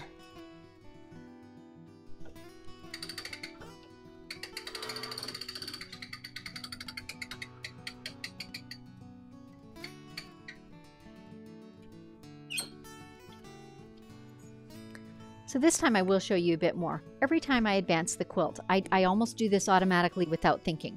I make a few adjustments. So I go along the whole front and I tug both quilt and batting. I want to make sure that the batting is not pulling up in the middle underneath. That's been my experience, is if I don't do anything, when I get to the bottom of my quilt, my batting has kind of gone this way and gone toward the middle and upwards. Maybe that's just my machine. Maybe it's the way I roll. I don't know. But trying to avoid that, I always give that batting that little tug. And if you want to be absolutely positive, you can actually lift up this floating front, smooth all that batting down, and then the quilt. I'm pretty confident about it. I mean, certainly you can feel. I am just looking. That seam is very bulgy under there. This is where the quilt was folded. This is the center line right here, and it was folded in half right at that seam. So a little side tip, if you're sending your quilt to a long armor, both backing and quilt, it's helpful if you fold beside the seam by even an inch. Because if you fold right on a seam, it literally folds it shut. So your pressing is sort of, it's going against that. So I can feel that seam really bulgy under there, so I'm laying it down and forcing it to lay down flat, even though it wants to fold up. There we go. Everything's square. I've kind of eyeballed, you know, my seam along this front edge too. If I need to, tug in a few areas, make sure it's going on straight. I'm also keeping a weather eye kind of on the front of my quilt that's falling down in front of the machine here. I can see if it's got a smile forming or anything like that. All these things just help you to keep it managed. Got my basting stitch on. We're golden. Here we go. And again, I am just eyeballing this one. You certainly could use a ruler, put a channel lock on, pin it in place first, whatever suits your comfort level. And I keep setting down my little clips. Someone else suggested that I wear an apron. And I don't know, that seems like a really good idea. I even own one, like a bartender's apron, you know, with the kind of shallow pockets all across the front. But it just seems unwieldy. Maybe again, because you're sort of fumbling in there for your scissors. You can't just reach, grab, and snip. I know, I ask a lot of my scissors.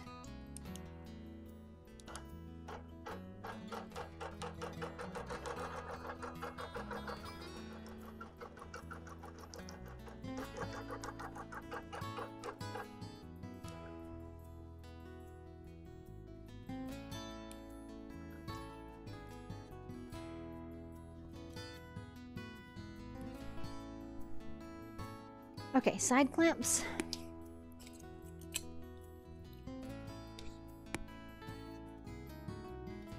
Sure, we've got a question while I'm working. Bobby, just a tube sock around thread spool to help with tension? Oh, Bobby, I don't know that it really helps with tension. It just helps the thread to unspool smoothly. Does that make sense? So it's not providing much tension, if any, on the thread. And I'll tell you why I started doing it. On my last machine, the spool holder was in a different location and it had a screw that stuck down underneath it. And if any of the thread sort of sagged down under there, it would grab that spool or that screw and break. And it happened to me so many times that I put this thread sock on to always keep my thread sort of up. And it just seems to add that extra level of smoothing out the flow of the thread. But I mean, every little bit helps with tension, so it might help. Shelby, I am also a fast quilter. What settings do you use when you're using the stitch regulator? I have a Q24. I've been using the 10 stitches per inch. And on my last machine, I always did 12 and sometimes 13, but the 10 per inch on here seems quite fine. So I have not fiddled with that a whole lot, but currently I'm using 10 per inch when I have the stitch regulator on. Bobby, again, sometimes the middle of my quilt advances less than the ends. Perhaps I should say my edges stretch. Why would that happen? Oh, a ton of reasons, Bobby. If you go back into other episodes, I have featured quilts that have, you know, borders that have excess fabric in them or whatever. That just basically happens if your quilt is not perfectly flat, or even if when you're basting, your hopper foot is pushing that out in front of you and you're not managing that and getting it pulled under the hopper foot. That can happen in a little way, a little bit at a time. So you're always kind of managing that. How do you bring your bobbin thread up when you're picking stitches out? Just take one stitch and then grab that loop, right? It forms one stitch. So the bobbin thread goes around your top thread. And then if you pull that loop out, there's your bobbin thread. What have I not done? Magnets. Oh, okay. A few more questions. Amy, would I be able to do this wave pattern left to right and right to left on my Bernina Q16? I'm using it on a folding table. I have not done it on a sit-down machine. I think you would have to do it in a smaller scale because you're going to have to stop to reposition your hands, right? And I would say you want to be able to get 2 or 3 waves before you stop. And maybe you stop wherever the waves are touching each other to make that less visible. I see no reason why you can't try, though. Sharon, do you know the book Alexander and the Horrible No Good Very Bad Day? He wants to go to Australia to get away from everything, and his mom says things are like that even in Australia. I don't know that book, but I can tell already that I love it because things are like that sometimes. The bobbin thread picking stitches out, we got that one already. And Madge, the pauses give us time to think, reflect, and ask better questions. No worries and no apologies ever for sharing your expertise. Thanks, Madge, for your vote of confidence. Appreciate it. Okay. Mr. Producer thinks that's it for questions. So, magnets are up next. Let me put my pin away.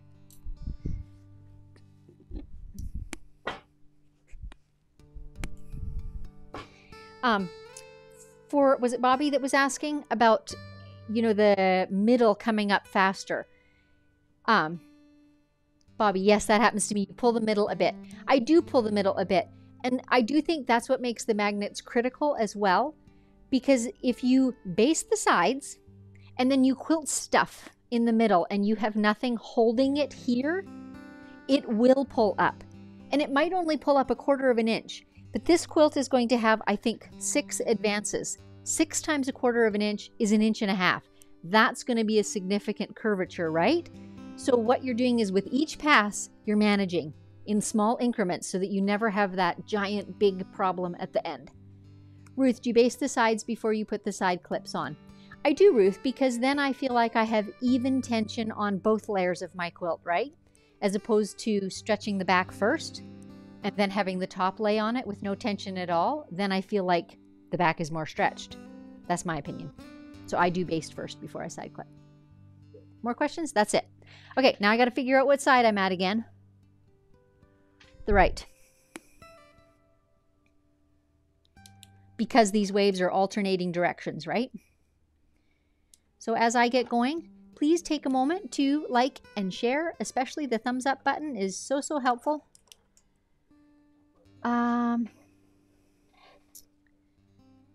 Manual, there we go. So while I quilt,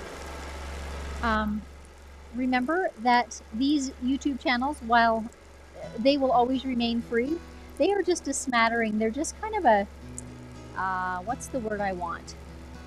A glance, an overview of what quilting these designs can be like. And they're kind of in support of my masterclass, which is an intensive course on quilting some of these designs, including this waves one.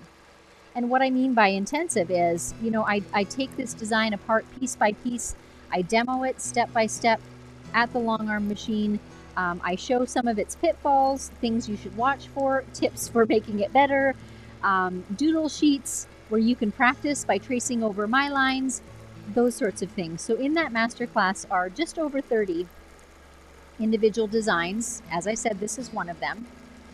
And then for those of you who have already taken that, or maybe just have quite a bit of quilting experience under your belt but still want some more original freehand designs, I also have a monthly subscription membership called Advance. So it's a way that you can kind of stay in touch with me. There's a Facebook group that goes with it. It's totally optional, but a lot of members choose to join that because it gives them access to me, and you can share photos in there and ask questions and so forth. And each month I publish a couple new pieces of content. Sometimes it's a new design, sometimes it's a guest speaker. More custom quilting type things are featured in that than in my masterclass. So that's a brief overview of those. They can both be found at my website, stitchedbysusan.com, under the classes tab.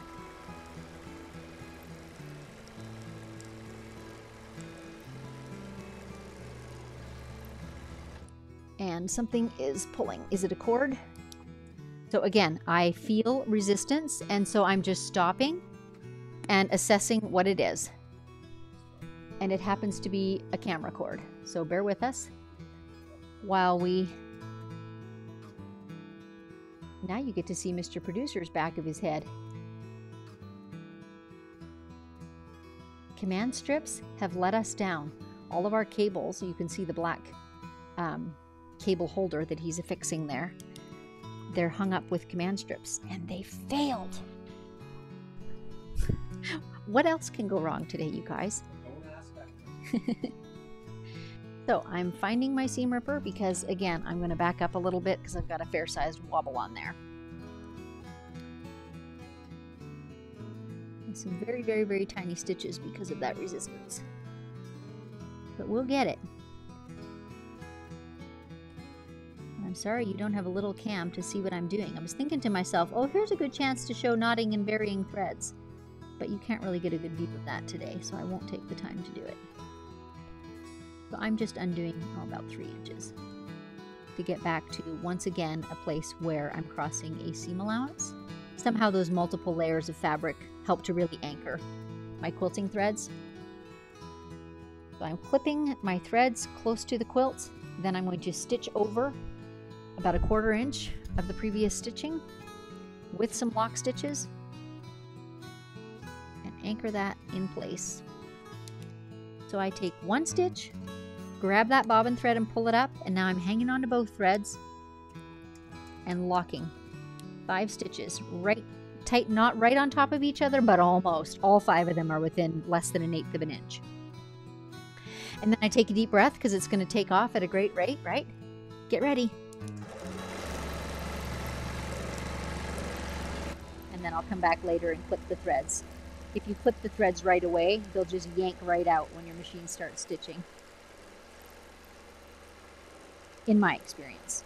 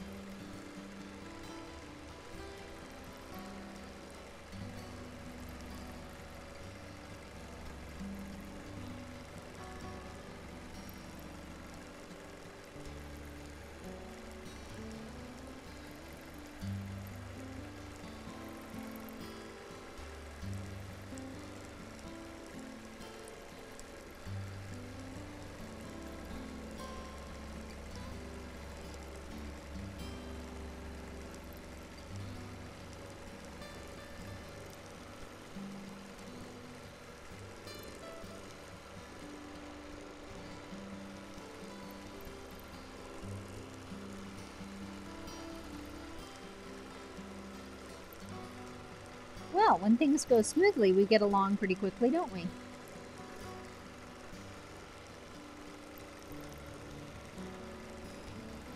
So I'm coming up again on another seam line, and I'm seeing that once again my tendency is to go upwards on the right. Don't they say that's a sign of an optimistic person when their handwriting slopes upward on the right? Must be true of quilters too. So once again, I'm just thinking about it a little bit to take generous waves on this right hand side, A little bit slimmer waves on the left-hand side. Just a touch.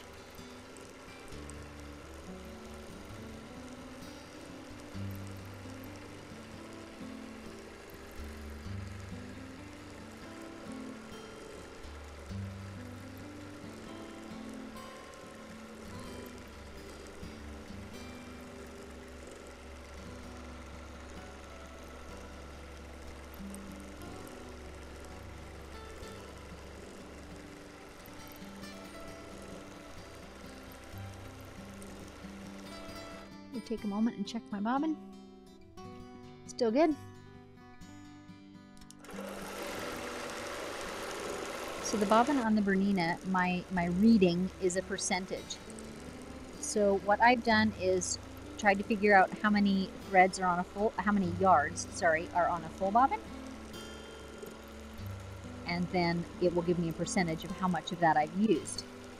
It is not an absolute precise science. For example, if you have a lot of stops and starts, that's not really accounted for because it's accounting for the length when you're stitching, when it's traveling across the stitch regulator. But it gives you a very good idea of where you're at.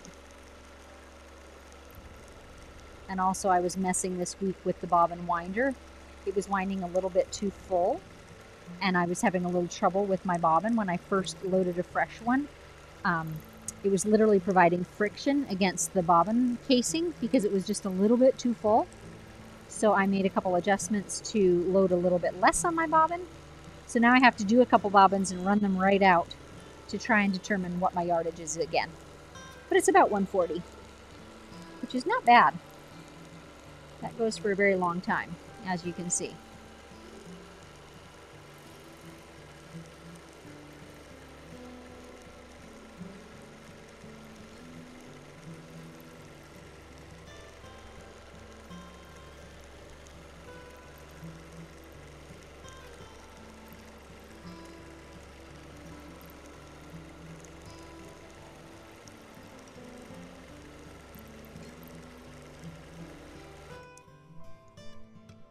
Just moving my apparatuses out of the way.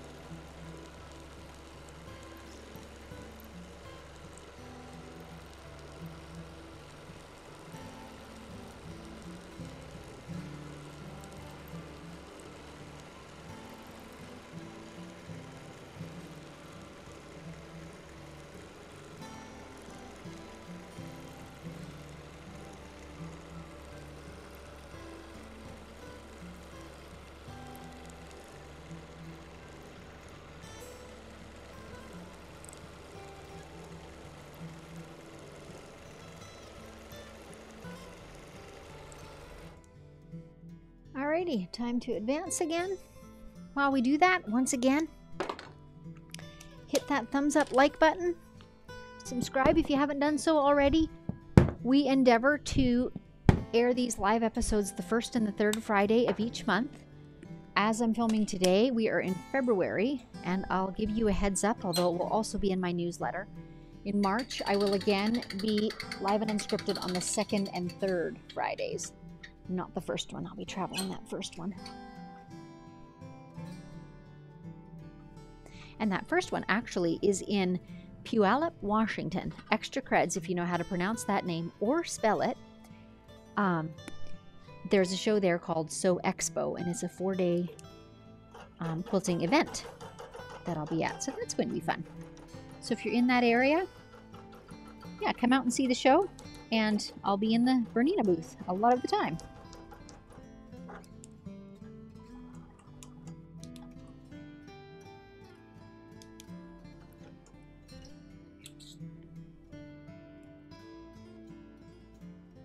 I haven't gotten used to my red solo cup being back.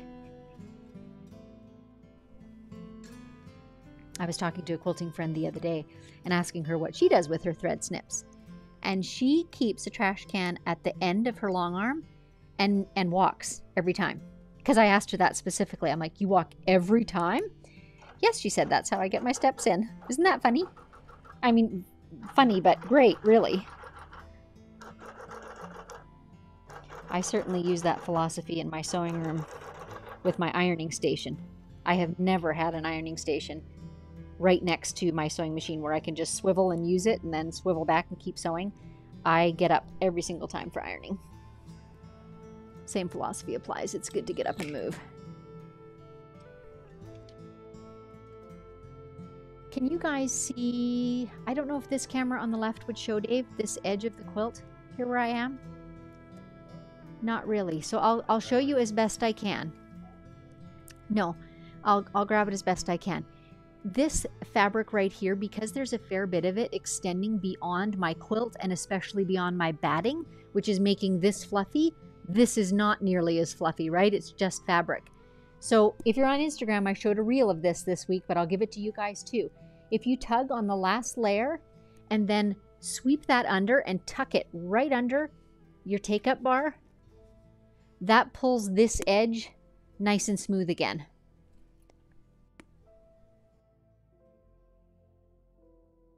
Which makes it much easier to put in your side clamps. And in fact helps your quilt stay straight. Otherwise, it seems like the whole quilt sags, even though it's just the backing sagging. Feels like the whole thing is just not, you know, firmly held in place. So that can really help, and it's super easy fix.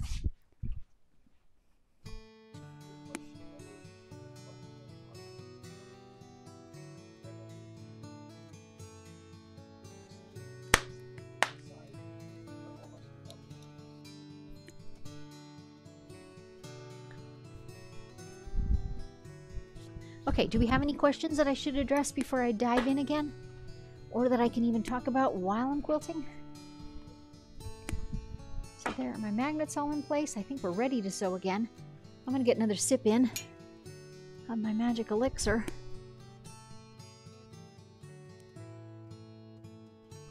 Okay, Cindy, on the business end, I'd like to hear about paying taxes end of things, the process. Okay, so this is following on the heels of Mr. Producer's been typing into the comments about the podcast and the fact that in the next 2 months or so, some of the episodes that I'm releasing are either guests or sometimes just me, but a little more business related. So, you know, gaining visibility or things like that. And Cindy's asking, she'd like to hear more about taxes and those sorts of things. So I appreciate knowing that because I'm thinking about doing a series that way too.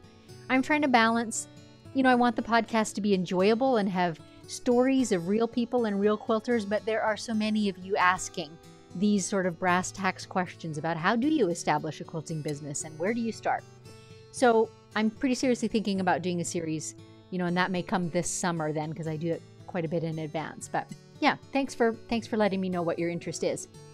Gwenna, do you base the bottom of the quilt when you get down to that? Since you can't use the magnets then? Yes, I do. Yes, I do. And Rebecca, I'd love to take your classes. They're a way to break them down so they are more affordable. There is, Rebecca, an option of 3 equal monthly payments. And the class will be coming out in April. I'll be talking about it again, opening it up again, having some workshops and things that are free in advance of it. And all that information will be there. I think it's probably on the website too. I can't right off the top of my head think of that now, but I think it is. Roxanne, what skill level is the master class geared towards? Roxanne, what it does not include is the preparation, like the loading of a quilt or squaring up your backing, those sorts of technical things. It is strictly about the freehand quilting. However, the designs range. There are some quite beginner designs and there are some quite intricate designs, and I tried to mix them up a little bit because it's about the skill. It's about building your skill set of repeatable motions. It's about advancing your control of the machine so that you can do any design you want. And I also talk a fair bit about adapting things that you see, ideas that you have into quilting designs. How do you make that quiltable, repeatable, usable? So that's kind of all part of it. So is it for the ultra beginner that just got their long arm machine yesterday? You know, it might stretch them. However, you do have access to it forever. It does not ever expire. So you can take those beginner ones and fiddle around with them and wait 2 or 3 months to come back to the more advanced ones if you want to. Christine, Have you played with double needles or couching yet? I have not, Christine. Thanks for reminding me. It's like 5 weeks since I came home from my extended stay in Canada. And as you can imagine, when I came home, what a backlog of quilts. I think that first week, 18 quilts came in, people that had been waiting and lined up. So I've just been quilting. I haven't had much time to play, sadly. Okay, let us get quilting. And every time I have to look back now, which way was I going? Because again, this is a design that does alternate. So once more, let me just do that again to show you. We don't have a head cam though, do we? You can see it. So I have on the Bernina, there are 4 buttons, and I can program them to do whatever it is that I want them to do. So I've got one programmed to take 1 stitch with a quick push and to do my lock stitches with a long push. So that's what I use for starting like this. So 1 stitch, and then I just pull up the bobbin thread, hang on to both of those, and now if I hold it down, I get my little lock stitch. So my last machine didn't have that programmed in, so I just took, 4 or 5 stitches in very close succession. Same principle applies. We're still on basting stitch. Now we're back on manual. Here we go.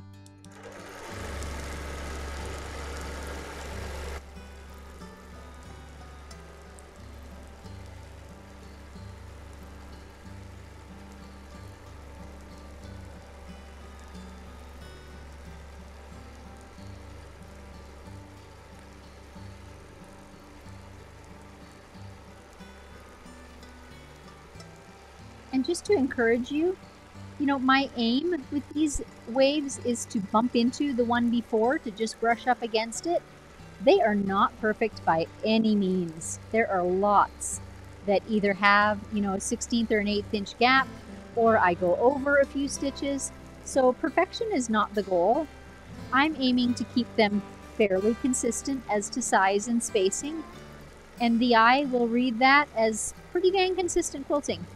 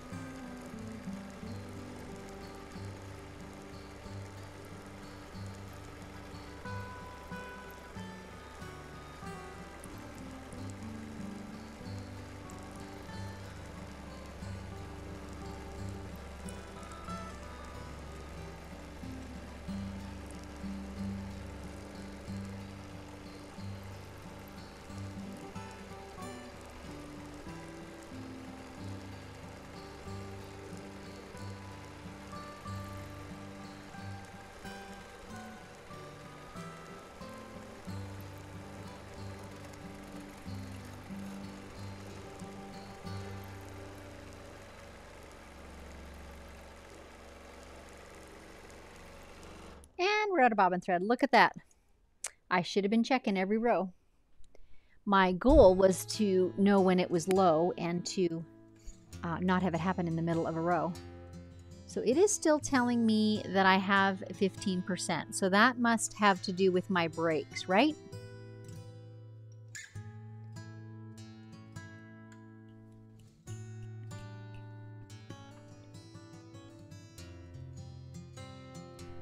There's someone upstairs trying to put a quilt inside the door and it's locked. I told her it would be open and I forgot. So if you run. There's my seam ripper. So since I did run out in the middle, that is certainly not critical. It would have been easier to do at the edge. But I'll do what I've been doing these last few times, which is undo to a seam. And in this case, I'm going to go just a little bit further, and here's why. Because I ran my bobbin right out, those last few inches of bobbin thread do not have good tension on them, right? There's nothing gripping them. So I like to undo at least 2 or 3 inches when I run my bobbin out like that. that took me past a seam allowance, so I'm just going to the next one. No biggie.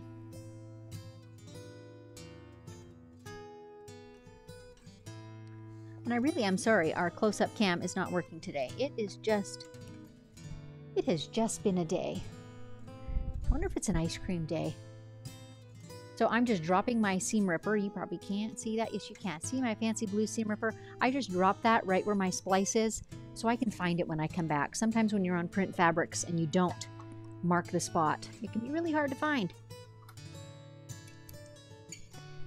I've already got another bobbin wound.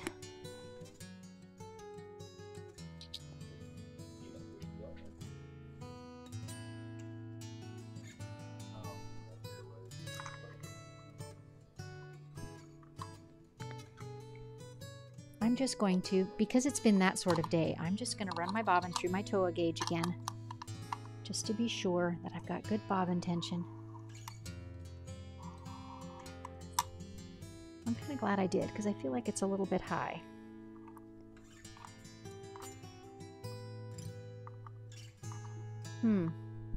Yeah, I'm sorry, I'm not really showing you guys what I'm doing. I could do that. Where's my wee screwdriver? So I've got, can you see me now? There we go. I've got a toa gauge in my hand, which is just an extra level of, gosh, lost the thread, checking of tension. And you basically load your bobbin in it, much like you'd load it in a machine. And there's a little pulley system that you wrap around, and you get a gauge, a reading of the tension that's on that thread as you're pulling it. And kind of an extra feature of this, because a lot of quilters, myself included for years, just do the, you know, the dangling of the bobbin in your hand, and that enables you to judge the tension of the bobbin. But something the toa gauge does that I love is also allows you to see that it is feeding smoothly. So remember I was telling you earlier that I had my bobbins a bit overloaded and it was producing almost resistance there. That made it wobble in my reading, right? So I could see my needle kind of going wong, wong, wong, wong. That's when I knew there was a problem. So that's why I'm checking it now, because things seem to be going wrong so badly today. I thought, you know, I'll just double check that before I put it in. And it seems to be real good.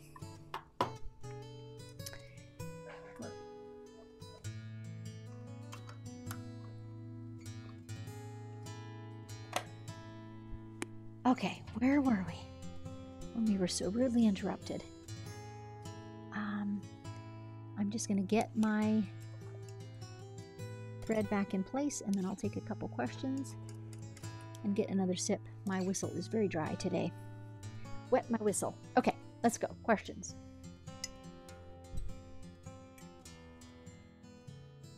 Which camera? There we are. Haha.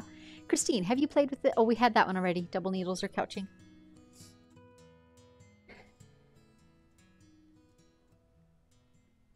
Jeanette, do you find it easy to quilt a diagonal line on your Bernina?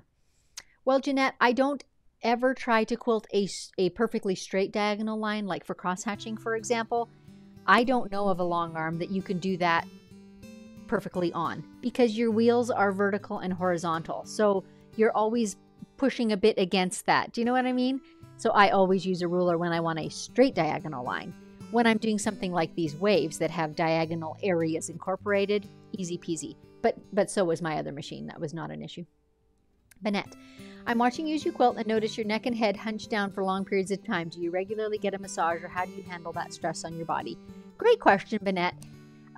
It's something that I'm trying to learn. One of my friends recently said that to me. She's like, I'm really praying for you because I see you doing that, you know, hunched over look. So I'm trying to stay more upright as I'm quilting, because I don't have to hunch over like that. I just get concentrating. And I deliberately try to relax when I'm not on camera. I also take pretty frequent breaks that I literally do some arm swirls and some neck rolls and just loosen things up. I mean, every probably 15 minutes. So I try and not stay tight that way. I do not regularly get massages. I probably could benefit from them, but I don't. Christine, did you reset the bobbin? No, I didn't, Christine. I ran it a second time and it seemed to be okay. But thank you for asking, because I did say that it's running a little bit tight. And the second time I ran it through, I thought that it was fine. And I'll watch my stitching closely when I, launch into it. But Madge, the accuracy of the Bernina to tell you the 15% left depends to some extent on the weight and brand of thread. It does, Madge, and that's why I have to tweak a little bit to determine how much I'm getting loaded on a bobbin, right? Because you're right, that absolutely depends on the weight of thread that you're using will make a vast difference in how many yards are in fact on your bobbin. Zarina, do you offer payment plans for the classes? Yes, Zarina, there is a 3 equal monthly payment option for it. And you're talking the master class, right? Mr. Producer's asking me, do you mean the big class or the monthly advanced membership? The monthly advanced membership is, I believe it's $19.97 a month. And the master class has the 3 equal payments if you choose to do that. And Cindy was asking, and I missed Cindy's. I'm sorry. Okay, Annette. She means, did you tell the machine you have a full bobbin? Oh! Now I got it. See, you guys are so good for me. Now I did. Thank you for that. Cindy, what speed are you stitching in manual mode? I have it at 1400 at the moment. And the machine max is 2000. I have not gone to 2000. I haven't tried that out. Colette, are you quilting barefooted? Yes, I am. We just got 6 inches of new snow. I'm jealous of you if you are. You know, yes, I tend to quilt barefoot, and it's funny because I always seem to have cold feet. But I do have a fatigue mat under me, and snow or sun doesn't seem to matter. I just prefer to quilt barefooted. I sew barefooted too. So.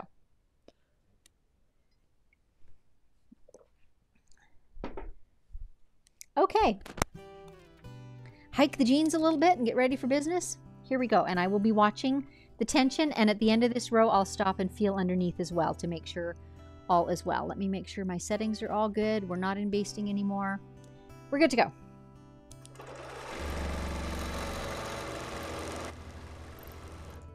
We're not. The day's trials are not over. And I don't know what happened. I did not feel any lurch or jerk, but the bobbin thread is not stitching. Let's have a peek. First thing to do is just rethread it. It is in fact broken off short. And now I pulled the spring out. You guys, this might be a day when I stop before the quilt is done.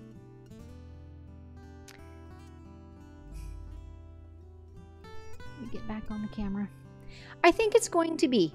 I think I'm making an executive decision. So I've just popped the spring out of my bobbin case, which is not an awful thing, but is apt to take me several tries and several starts and stops to fix. And I feel like we've kind of drug on, have we not? I feel like we've drug on the things long enough this morning. Like I'm willing to try, and if it goes first try, great. But if this starts being a process that I have to do and redo, we're going to call it for today. Yeah, no, I'm making an executive decision. This is going to require a magnifying glass and a little bit of fiddling. So in the interest of being real, though, I will tell you what's happening. Every bobbin casing has a spring in the bottom of it. It's very light metal, and it provides a little bit of pressure against that bobbin when it's loaded so that the bobbin can't go vroom and unspool, right? It's always under a little bit of tension in there. But it's got to be loaded just right. So there's little teeny tiny notches and et cetera, and my eyes are just not that great anymore, even with the contacts in. So Dave's putting something on the screen for me. Cindy E, no, I'd like to know how to fix that. How do I answer you, Cindy? For one thing, there are YouTube videos about it. Your local dealer will be able to help you if you can't get it. I have not yet done this on my Bernina. So I'm going to have to, the trick for me is I'm going to have to get a magnifying glass and some really good light, and that's just not that easy to do on camera. So I'm going to have to go off camera to do it and leave you sitting, which would be awkward. So I'm going to call it for today. We're already at 2.5 hours, but I will go ahead and finish this quilt. I'm just thinking on the fly here.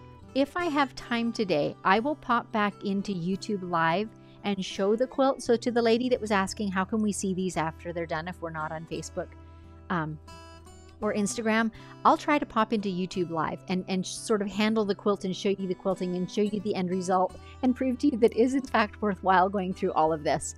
But I think for the purposes of this one show, we've pretty much gone on long enough. So I'm going to work on fixing my spring.